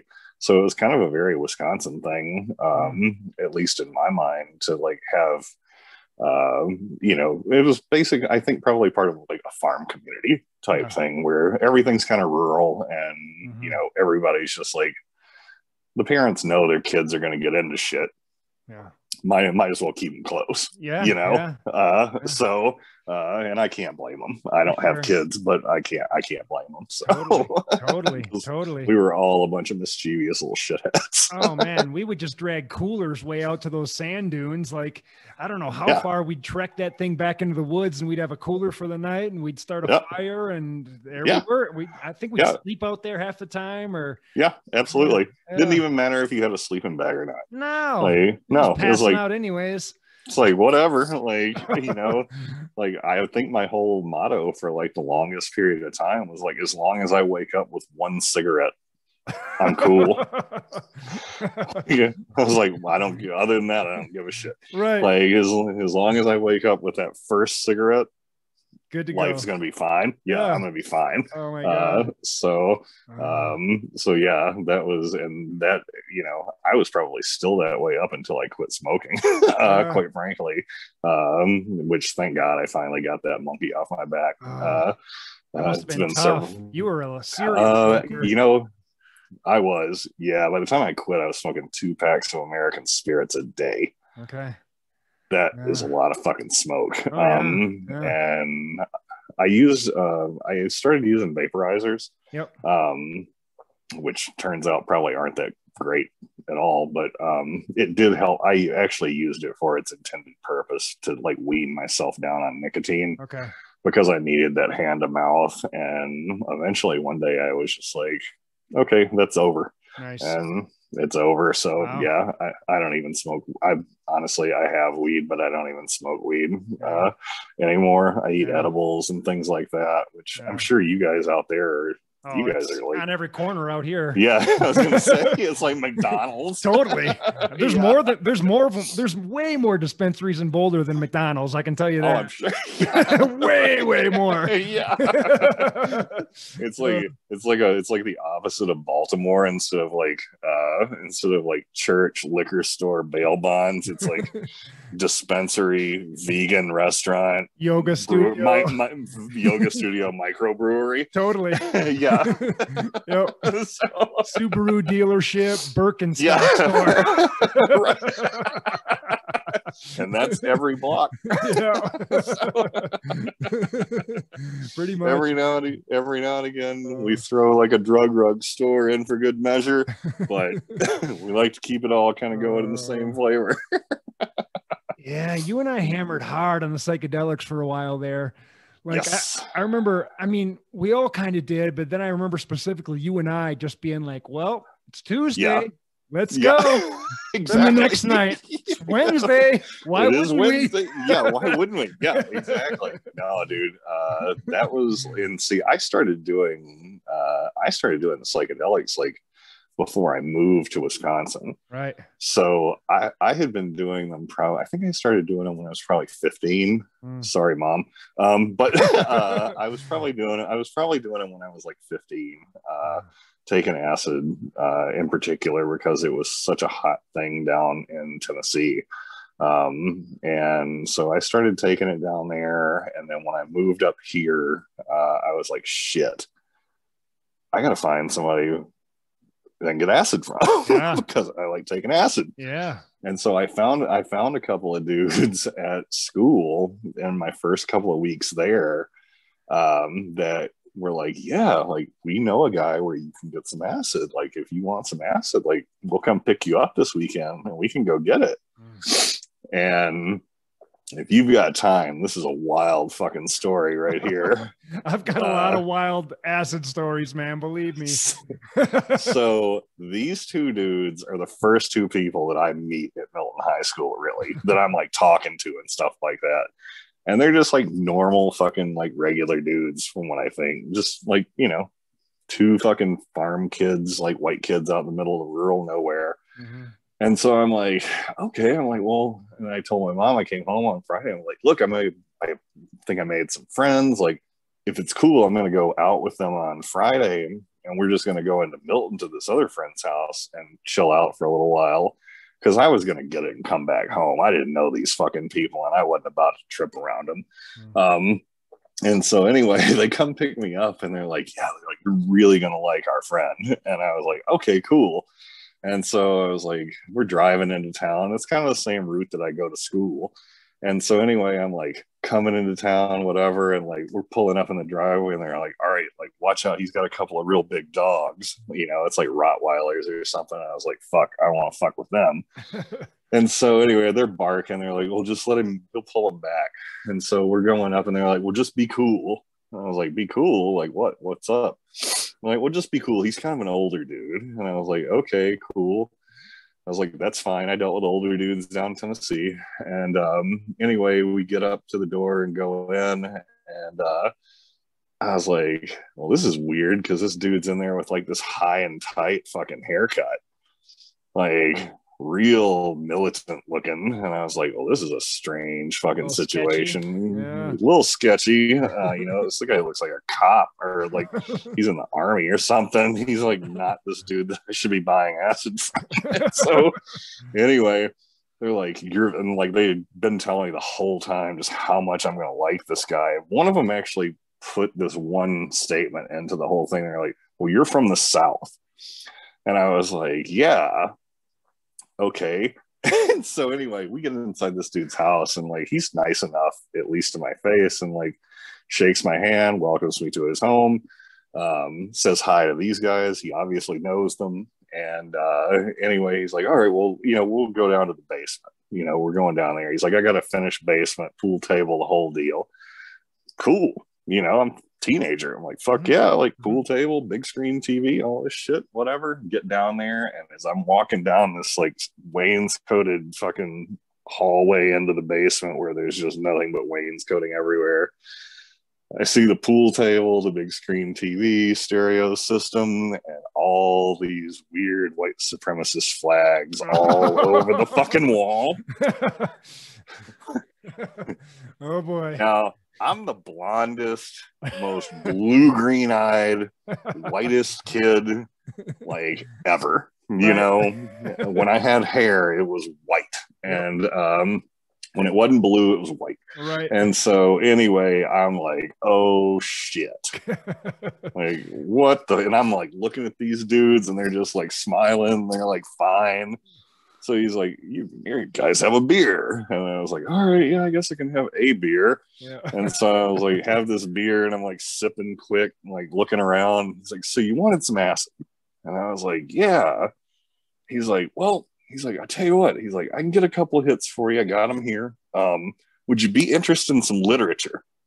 Oh no. And I was like, "Yeah," you know, I was like, "Yeah, probably just the acid. Like, probably be, you know, like, I don't know, like, I just got here, you know, I just moved here, like, I don't know about literature." And like, anyway, I like am backpedaling like crazy, and this guy is like not saying what he's into, but is like keeps talking about his organization and how they're looking for people that look like me to be in their organization. And so I'm like, you know, I'm like, "Here's my $20 if I could just get those tabs." Yeah. You know, so like I get these fucking things, and I was like, throw my elbow into these dudes. I'm like, "We gotta go." Like, I think my mom, like, I can't be out so long. Like, you know, like she's gonna be unhappy. Like I told her, "This is like just test run. I haven't been here that long. I don't know you guys so well. So we should go." And so like I thanked him for the beer, hospitality, and everything like that. And we're driving home, and they're like, "So what do you think? Like, you want to come back and hang out sometime?" I was like, "No, I don't think I'm good." And they're like, "Dude," they're like, "You know who that was, right?" And I was like, "No, I don't have any idea who that was." But I'm like, I should probably just go home. Turns out it was that dude that like threw the chair and broke Geraldo's nose. Oh yeah. At the hotel in Janesville. Right. I'm trying to remember what that guy's name was. It was Ken. Yeah, it was Ken something. Was it Ken Peterson or something like that? Yeah. He's apparently reformed now. Okay. He's like reformed, and like I forgot what he's doing, some kind of like not-for-profit charity, I think, from some shit I saw on like Google or something. But wow. Yeah. So this fucking guy was the guy I got this fucking acid from. And it's like my first 10 days in Wisconsin. And I was just like, I was at home and I was like in my room, just kind of chilling out, like rocking back and forth a little thing. Like, man, what the fuck is up here? Right. Like, I don't know what is going on in Wisconsin. Like, that was some wild shit. And my mom was like, oh, you're home really early. I was like, yeah, well, you know. Just gonna go to bed. Yeah, just going to bed. Like, I think I actually dropped one of the doses and just like sat up all night painting or something like that. But I was just like, I had to get my mind like in a whole different space because I was like, man, that was fucking wild. So yeah. So yeah, dabbling in we had some real weird times dabbling in psychedelics and shit like that. And probably like one thing that I have learned since I started taking them later in life again is that we were definitely just taking too much. just to see how far you could go. Oh, and just like, you know, partying too, you know, I mean, you know, wrong setting, you know, drinking just shitloads while we were doing it, you know. Yeah. I mean, nowadays it can be used like therapeutically. You can go to a doctor at places outside of Boulder and, you know, they'll sit you down and they'll give you ketamine or different types of mushrooms and stuff. And they'll put a blindfold on you and they'll sit there and talk to you and bring up old memories. Sure. And, you know, it's like, yeah, we were just like, garbage can. Like, yeah, right. Exactly. Like, what do you got? Let's throw it in the mix. Yep. So yeah, that was the one thing. Like, I started real slowly and trepidatious back into doing it, but I knew there was something I was kind of missing. Yeah. And I started microdosing myself. Oh yeah. So I'd chop up a full hit of acid and I'll take, you know, however many corners of it that at the time I can mentally deal with, and like just with surroundings and stuff like that, like what I can handle. But I'm not out in public or anything. I'm always at home. And yeah, man, like I just found that like after shit gets real heavy and like has been kind of just fucked up for too long and like a little too negative and things like that, like taking one of those like not completely blown out your ass hits like we used to do, but like doing it probably in a very like almost clinical way like you're talking about. Yeah. It really kind of just wipes the slate clean for me at this point. And I'm happier, I'm more creative. I don't have like I think it's like the serotonin or whatever that it like depletes that and like MDMA deplete, but like I don't have that drop off, like that mental drop off afterwards, because you're not on such a high dose. Yeah. And so it's actually really helpful. Same thing with like the THC edibles and stuff like that, and even tinctures and stuff like that. It's like, it's just, now it's just medicine and it's a tool, you know. Totally. It's not, you know, you're not I'm not trying to break on through to any side because I've been there. There. Oh yeah. My God. We've been there on like, Tuesday night, Wednesday. Yeah. Wednesday night. Thursday. What are you doing? We're taking 3. Let's take a ride in the Volvo. Exactly. Yeah, it was like either the Volvo or like your red Shadow that you had. God Shadow. Yeah, let's go listen to Mr. Bungle and trip all night in the woods. Great idea. What time you gotta work tomorrow? 7. Yeah, cool. I can make it. Yeah, it's only 11. I know. We're good to go. Yeah. Oh my God. I'll probably be up in time for breakfast. But yeah, that's the thing. Like now, I don't know. I mean, now it's just like I said, it's not, I mean, the experience itself is not clinical or anything like that, but it definitely, like the dosing and stuff like that definitely is. But I agree with like when they started, I almost tattooed a doctor that's working on psychedelic research here in Madison for a company.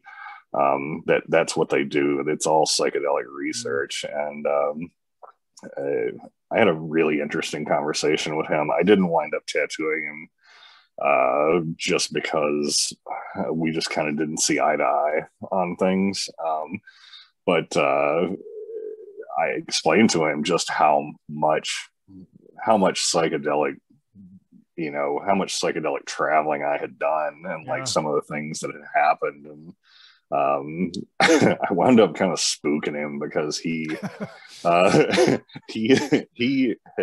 his wife had been doing it at home because he wanted to test this stuff, just like the people he was having take it and stuff like that. And I was like, I get it, I totally understand it. But she wound up having a terrible trip on mushrooms, which so did I. I think that was the one where I was trying to talk you guys into taking me to Mercy. Remember that crazy fucking dude that came to your house? And he was like traveling through from Minneapolis and had like these wild ass mushrooms with him. Yeah, that was the trip. And really? I lost my fucking shit. And I remember trying to talk people into driving me to Mercy so I could be shot up with Thorazine. And so I was talking to him about, he was telling me, he's like, man, do you know much about mushrooms? I was like, I know too much about mushrooms. What do you want to fucking know? He's like, so my wife and I took these mushrooms, and she had a really adverse reaction and a real bad trip, and she's kind of weird now. And I was like, yep. That's possible. I was like, that's in the wheelhouse for sure. And he was like, I was like, I had that happen. I was like, my shit was like scrambled for like a good 6 months. I was like, it kind of is one of the things that got me out of fucking around with that stuff. And he was like, what? 6 months? And I was like, yeah, dude. I was like, I'm talking like in the pan scrambling, like straight up. I'm like, I've never wanted somebody to hit me with Thorazine so hard in my life. Yeah. And he was like, how did you get through it? And I'm like, I dealt with 6 months of bullshit. Then you go back to it. Like, I just figured shrooms aren't my thing. But yeah, he was like, even as a researcher, he was pretty like blown away that like that kind of stuff, that it would take that kind of time. And I'm like, yeah, dude, I'm like, some of the fucking, I'm like, at least with acid, kind of like to a certain extent, as much as you can know, you kind of know where you're going. Yeah. If you take one, you kind of know how heavy it's going to be. Exactly. Exactly. But, yeah. Mushrooms is kind of a crapshoot, especially the way we were doing it. It's like, okay, here's a bag from who knows who. You take this much, I'll take this much. These are purple and white. Should we have half a bag each? Yeah, okay. For sure. Yeah. Let's go to the astral planes, man. Yeah. Who's going to get Taco Bell for us to eat these on? God. We did that night. Yeah. So yeah, I was like, man, dude, I walked in, I'd been out wandering around. And I don't know if you remember this or not, but I've been out wandering around. I forgot who with, but I was wandering around the block because some people did actually notice that I was kind of losing it. And they took me out walking around the block, and we came back, went into the house because I needed to use the bathroom at your place. Or I thought I did. Like, for some reason, like taking that many mushrooms makes you think you constantly have to piss. Right. So anyway, I'm like, fuck, I gotta piss like everywhere all the time. And so we go inside, all the lights are off except for the television. And you guys, a bunch of you guys are sitting on the couches that like wrap around the whole room. And on the TV is Natural Born Killers playing, and it's during the shaman snake scene. Oh, it's like the creepiest scene. Yeah. And so I go upstairs and immediately catch myself dead in the fucking pupils in the mirror in the bathroom, which is not good. No, it's bad. And then I'm like, oh shit, am I okay? Yeah. And then I was like, I feel sick. So I threw up in the toilet, and instead of seeing what I know is Taco Bell and mushrooms, it's snake skin. and all I can hear are those rattlesnakes.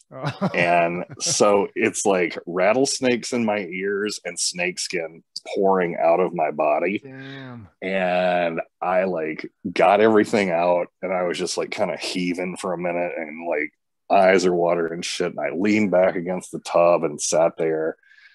And then all I could see in the toilet was snakeskin. And that's when I washed my hands, came downstairs, and like out the back door. Like, you guys even said something to me. You were like, hey. And I was just like, zip, like, right out the back door.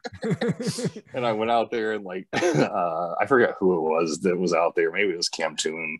But he's like, you need a cigarette and you need to sit down. And I was just like, there's a lot I need. You know? So, but that was the one, like, people to this day will be like, you want, I know somebody, it's got some shrooms. I'm like, well, they can keep those. It's all the same. They can just keep that. I've been there. I've done it. Yeah. No thanks. Good. All set. So yeah, that was definitely that was really a wild period of time in like all of our lives, I think.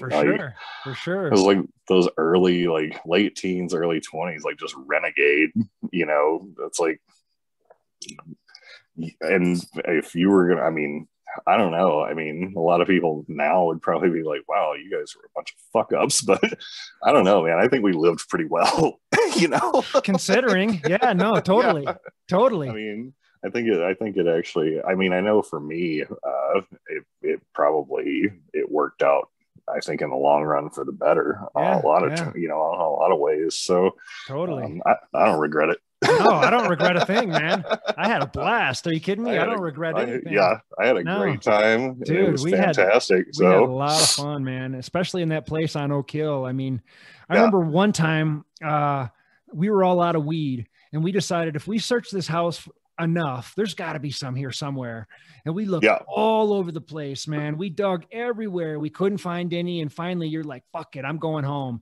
And so you took off, and we kept on looking, and sure enough, we found a bag. It was like buried in the couch in the basement. And we called you up. You went all the way home to Milton. We called you up, like, dude, we found some. You're like, God damn it, I'm coming back.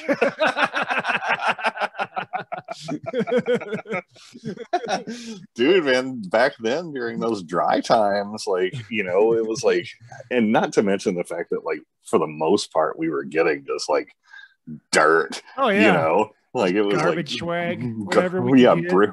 Brick weed. Yeah. You know, it's like, oh, you know, like, I mean, I would go to this. There was this one fucking, like, this guy's probably still cooking in a country kitchen somewhere. But his name was Bill, and he was this weird, wild dude that just like dealt weed and smoked weed. And I cooked with him at Country Kitchen when I worked there. And he found out that I liked weed. Who knew a 16 or 17-year-old would like weed?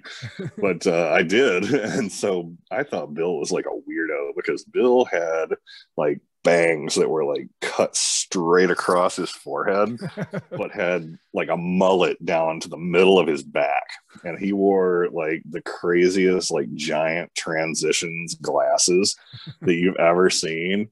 And like, Bill sounds like your standard pot dealer in Wisconsin in those days. Yeah, right. Yeah. Yeah. And his side gig was like cooking breakfast over at Country Kitchen, you know, and dinner sometimes with me. But like, so I got to talking to this guy, and he's like, man, you come over, you know, like, come over, stop by my place. I'm right on, was it Milton Avenue? Like, he was in one of those big Victorians, like renting like a spot in there. And so I was like, all right, cool. And I was like, I'm going to get an ounce. And he was like, yeah, fuck yeah. He's like, ounce, $150. And I was like, shit, really? And it's like, you know, it's like seeds and stems, you know? Like, it's so dry and just seeds and stems. But anyway, I was stoked to have it. And so I go to this dude's house, and I go in, and he's got this giant fucking television. that is like one of the really old school, like projection style TVs. And then his furniture consists of lawn chairs and like a lawn table that you can, there's like nothing else. Perfect. And like, he's just sitting in there and his fucking, like, he's sitting there in his shorts, no shirt on because there's no air conditioning and it's summer. And his like mullet's like just flapping in the fucking fan breeze, and his transitions are like going off because of the television. So they're all like, you know, adjusted to sunglasses. And so I go over there to get my ounce, and like homeboy's like breaking it out. And I was just like, man, like, this is like a fucking hovel. Like, this is rough. Like, I don't know. And like, I mean, technically he has everything he needs, you know, a bunch of weed and a lawn chair. Yeah, he's good to go. Right, exactly. Like, he's living the dream realistically. But anyway, he's like, if it's okay, he's like, my girl is stopping by, you know, she's gonna like have lunch or whatever, she's on her break from her job.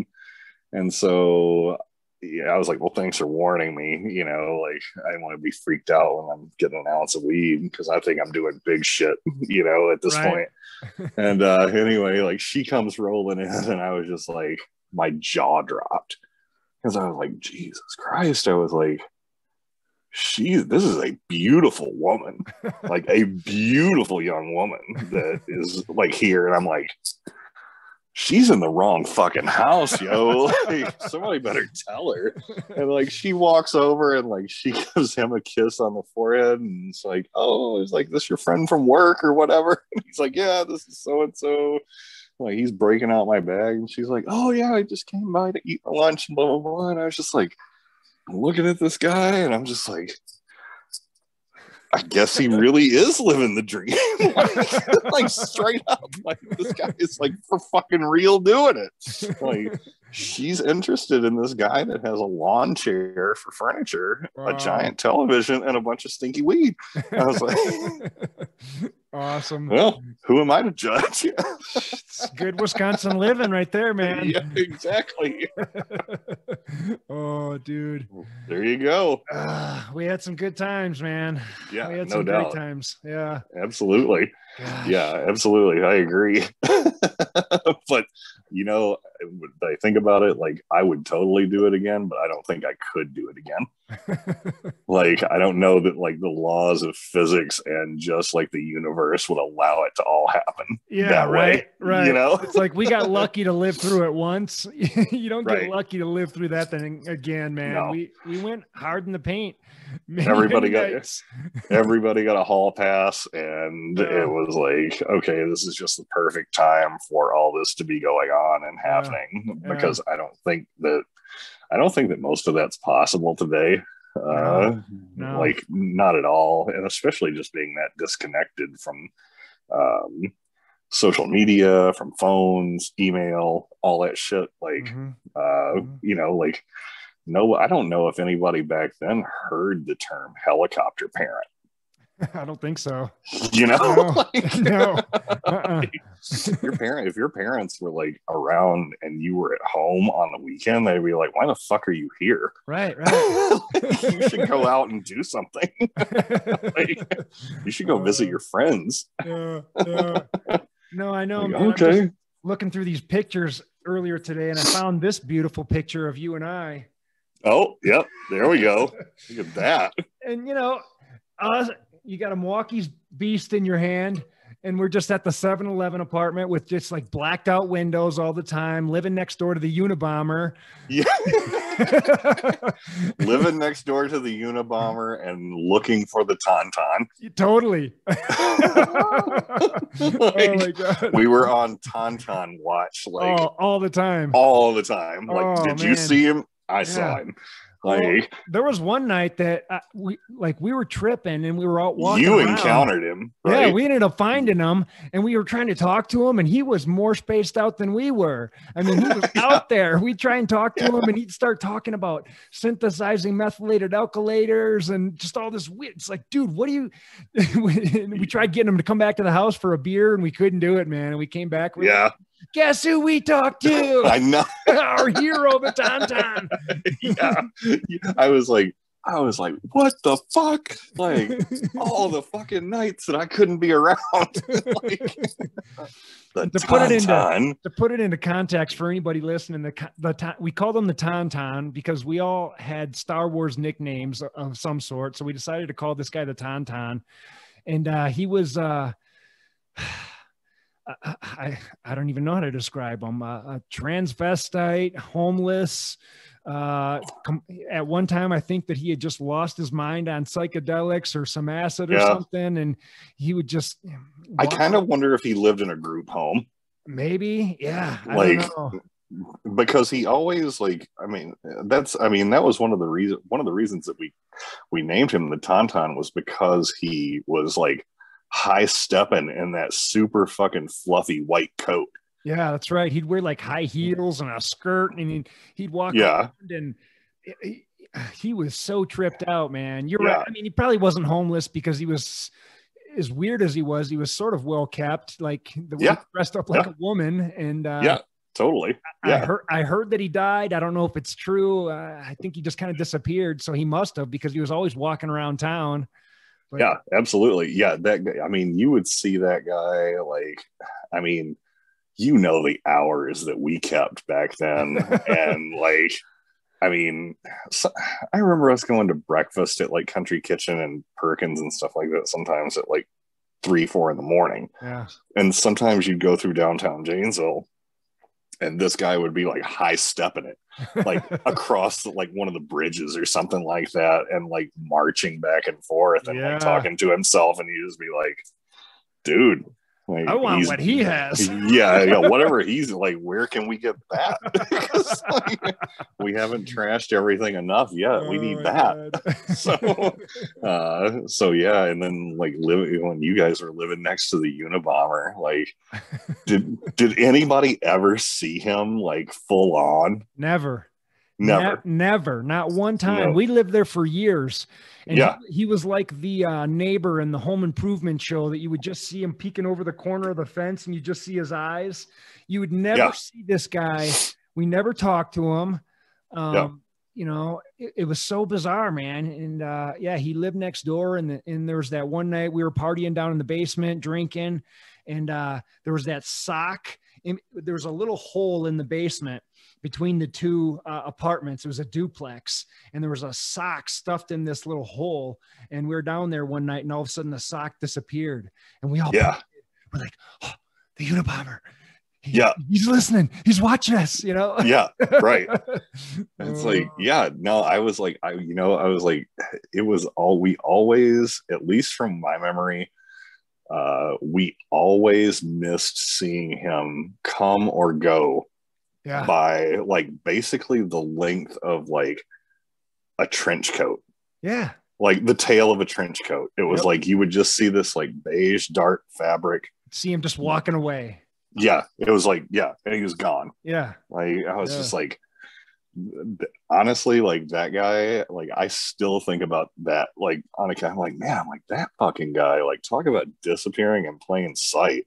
And he never called the cops on us, dude. We had that music so loud all night, every night. He never called the cops on us once. I mean, nope, never called the police. Like, no, I don't know. I don't remember him ever even like banging on a wall. Never. Never. Like, just like, I was like, I was like thinking about it once. I'm like, man, like, I wonder if we were like, I think we talked about this too. Like, we wondered at one point if we were some part of an experiment, right? Like, you know, where it's like, oh, maybe this place is like wired up, you know, like MK we don't Ultra experiment. Yeah, which it could have been, man. Who knows? Yeah, like, I mean, you couldn't have picked a bunch of better test subjects for it. Totally. Because like, what do you want to do? Everything. Yeah. We're in a dumpy apartment where the bathtub's coming through into the kitchen, and it was leaking every time you took a shower up there would leak down to the kitchen.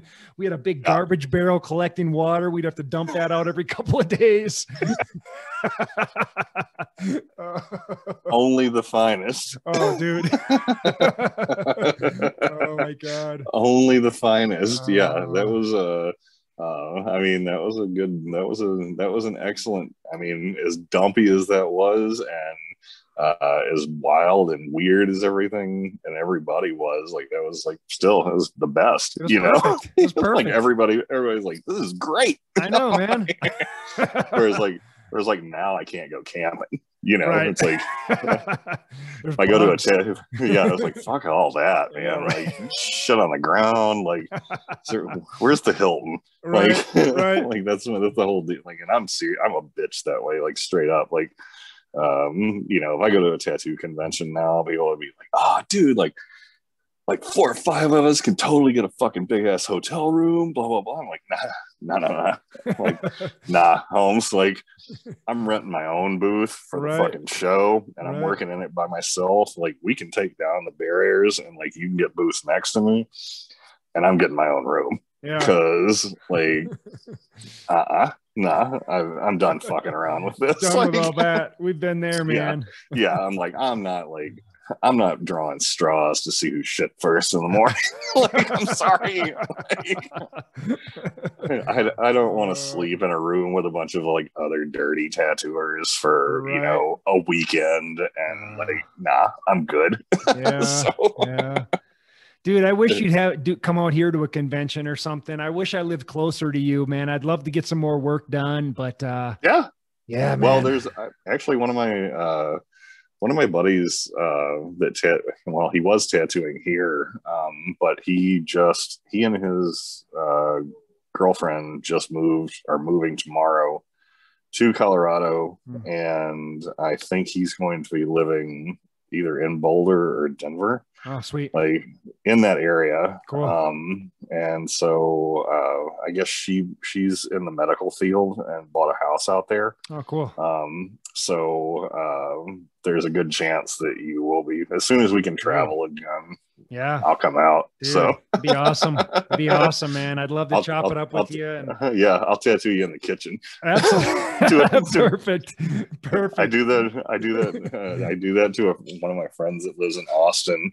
I actually have gone down, and like, he's had me down a few times, like during his birthday and stuff, and like, I just take over the dining room, Visqueen the floor, make it look like Dexter's about to get started on something, and like, I'll just tattoo him right there. Go to work. Nice. Yeah, just do it. As long as you're doing it safe. Yeah. Proper. Cool. Dude, so yeah, we could do that. If you come out this way, please, like, let me know for sure. I'd be down.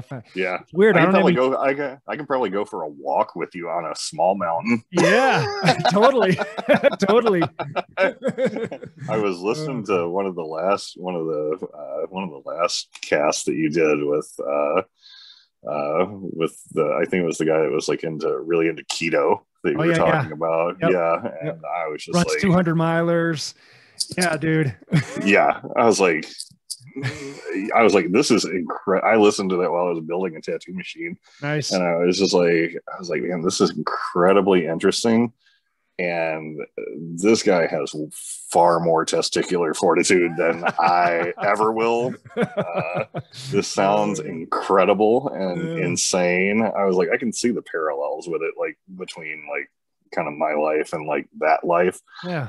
Because they do run it's just two different balls of wax, really. Totally. But I was like, man, I don't know about this. But like, I'm like, when I thought about it, I was like, like, it's just a different thing probably to get you to the other side. That's exactly it. I mean, that's exactly it. I mean, you knew me before, and you know me now. And that's exactly it, man. I mean, you can go out and run 100-miler. I mean, or say a 24-hour event, you're up all night long, and it's just like a psychedelic adventure, man. You live, you live like 5 lifetimes in this 24-hour period. Your emotions are up and down, and you hate running and you love running and just everything in between. And yeah, it's exactly the same thing, man. It's very, very similar. The physical and mental exhaustion that I have heard about just in the very short time that I started like listening to these podcasts, I'm just like, I feel like I did something after. Right. I'm just like, whoa. I'm Need a like, nap after listening. yeah. to It's like, whew. I was like, this is a lot. Exhausted. I should probably go sit on the couch and watch a movie. I don't know about this. No, that guy's tremendous, man. That guy runs. He did 3 200-mile races in a 2.5-month time span. So hardly any time to recover, and he's winning all these races. You know, it's just incredible. And he did it twice. He won both times. You know, it's well, I very much enjoyed the fact that he had like on everything almost that he said in regards to training and everything. He had a disclaimer that was like, now, this is not what I do. Yeah. But, this is not what I would recommend. This is not what I tell people to do. Right. Yeah, exactly. It's like nothing I'm doing is like in any way orthodox. Yeah. But I'll tell you about it. You know? Totally.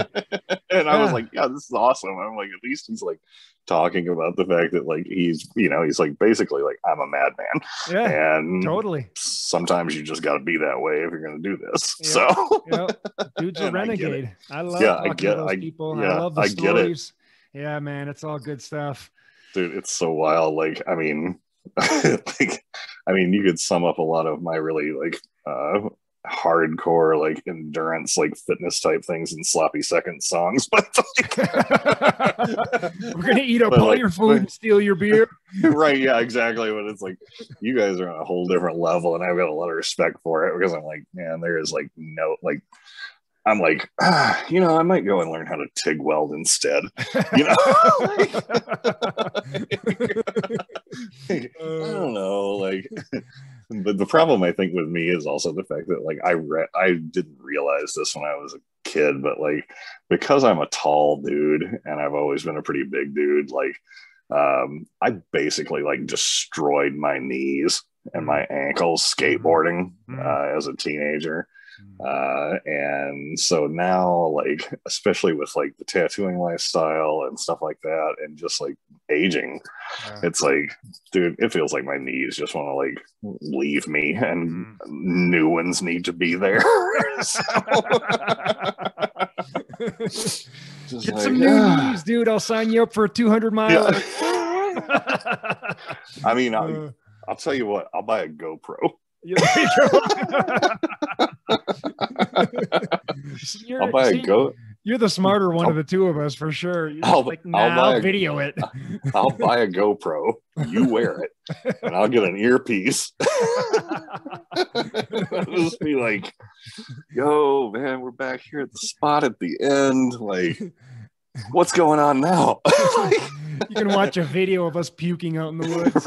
Yeah, I'm about to drone you in some fresh sneakers. Like, shit's gonna be awesome.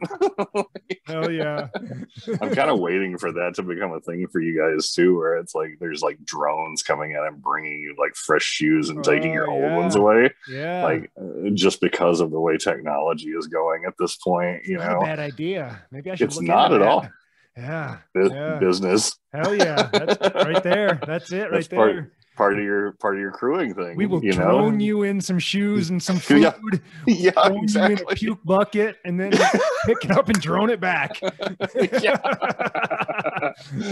So you got your on the go latrine. Yeah. Your shoes and like some packets of like whatever the goo is you were talking about on there. For sure. The goos and like, an apple or some shit. And then there you go. Dude, like, I'm gonna owe you a royalty check now when I make that happen. You can buy me a beer too. Right on. That's cool. Oh, dude. This has been awesome, man. Absolutely. Man, this has been a blast. We should do this like a couple times a year, and we could just sit here. For sure. I mean, we can talk old stories forever, dude. We can sit here and go on all night long. Like we barely even tip the touch of the iceberg. Yeah, this is just a scratch on that surface. Totally. Well, this has been awesome, man. You're a badass tattoo artist, and you're an artist altogether, man. I mean, you're doing tattoos now. You're making these machines, and it's it's been awesome just watching your journey, and I love it, man. So just Well, keep it's been doing awesome you. watching yours. This dude, some of the stuff that you do out there and that fucking running and like climbing mountains and like your book with the 14ers and like stuff Yeah. like that, dude. I'm just like fucking blown away with it. Yeah. Like it's like I said, it's not something that I even think that I'm remotely capable of doing at this point. But it is in. I love seeing other people's.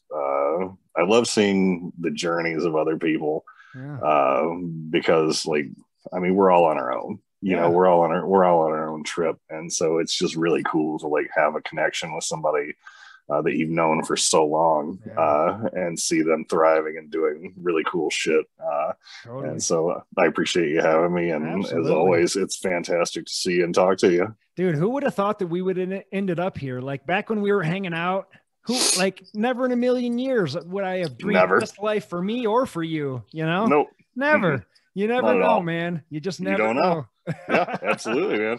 Like I said, it's like one day I was like, do you really want to do this? Yeah. It's like, yeah.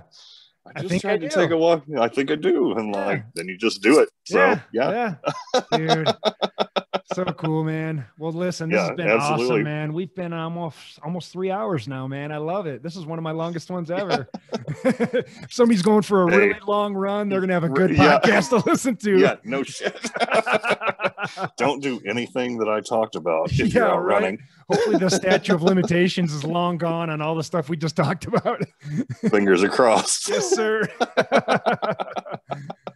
All right, brother. Thank you so Excellent. much. I Thank appreciate you very it. much, Adam. Yeah, I I can't wait it. to do this again. And if you come out this way, definitely let me know. Absolutely. You guys all take care. Thanks for listening. I appreciate it. All right. Take care, brother. Have a good one. Yep. Yes. Bye-bye. Right. We'll see you.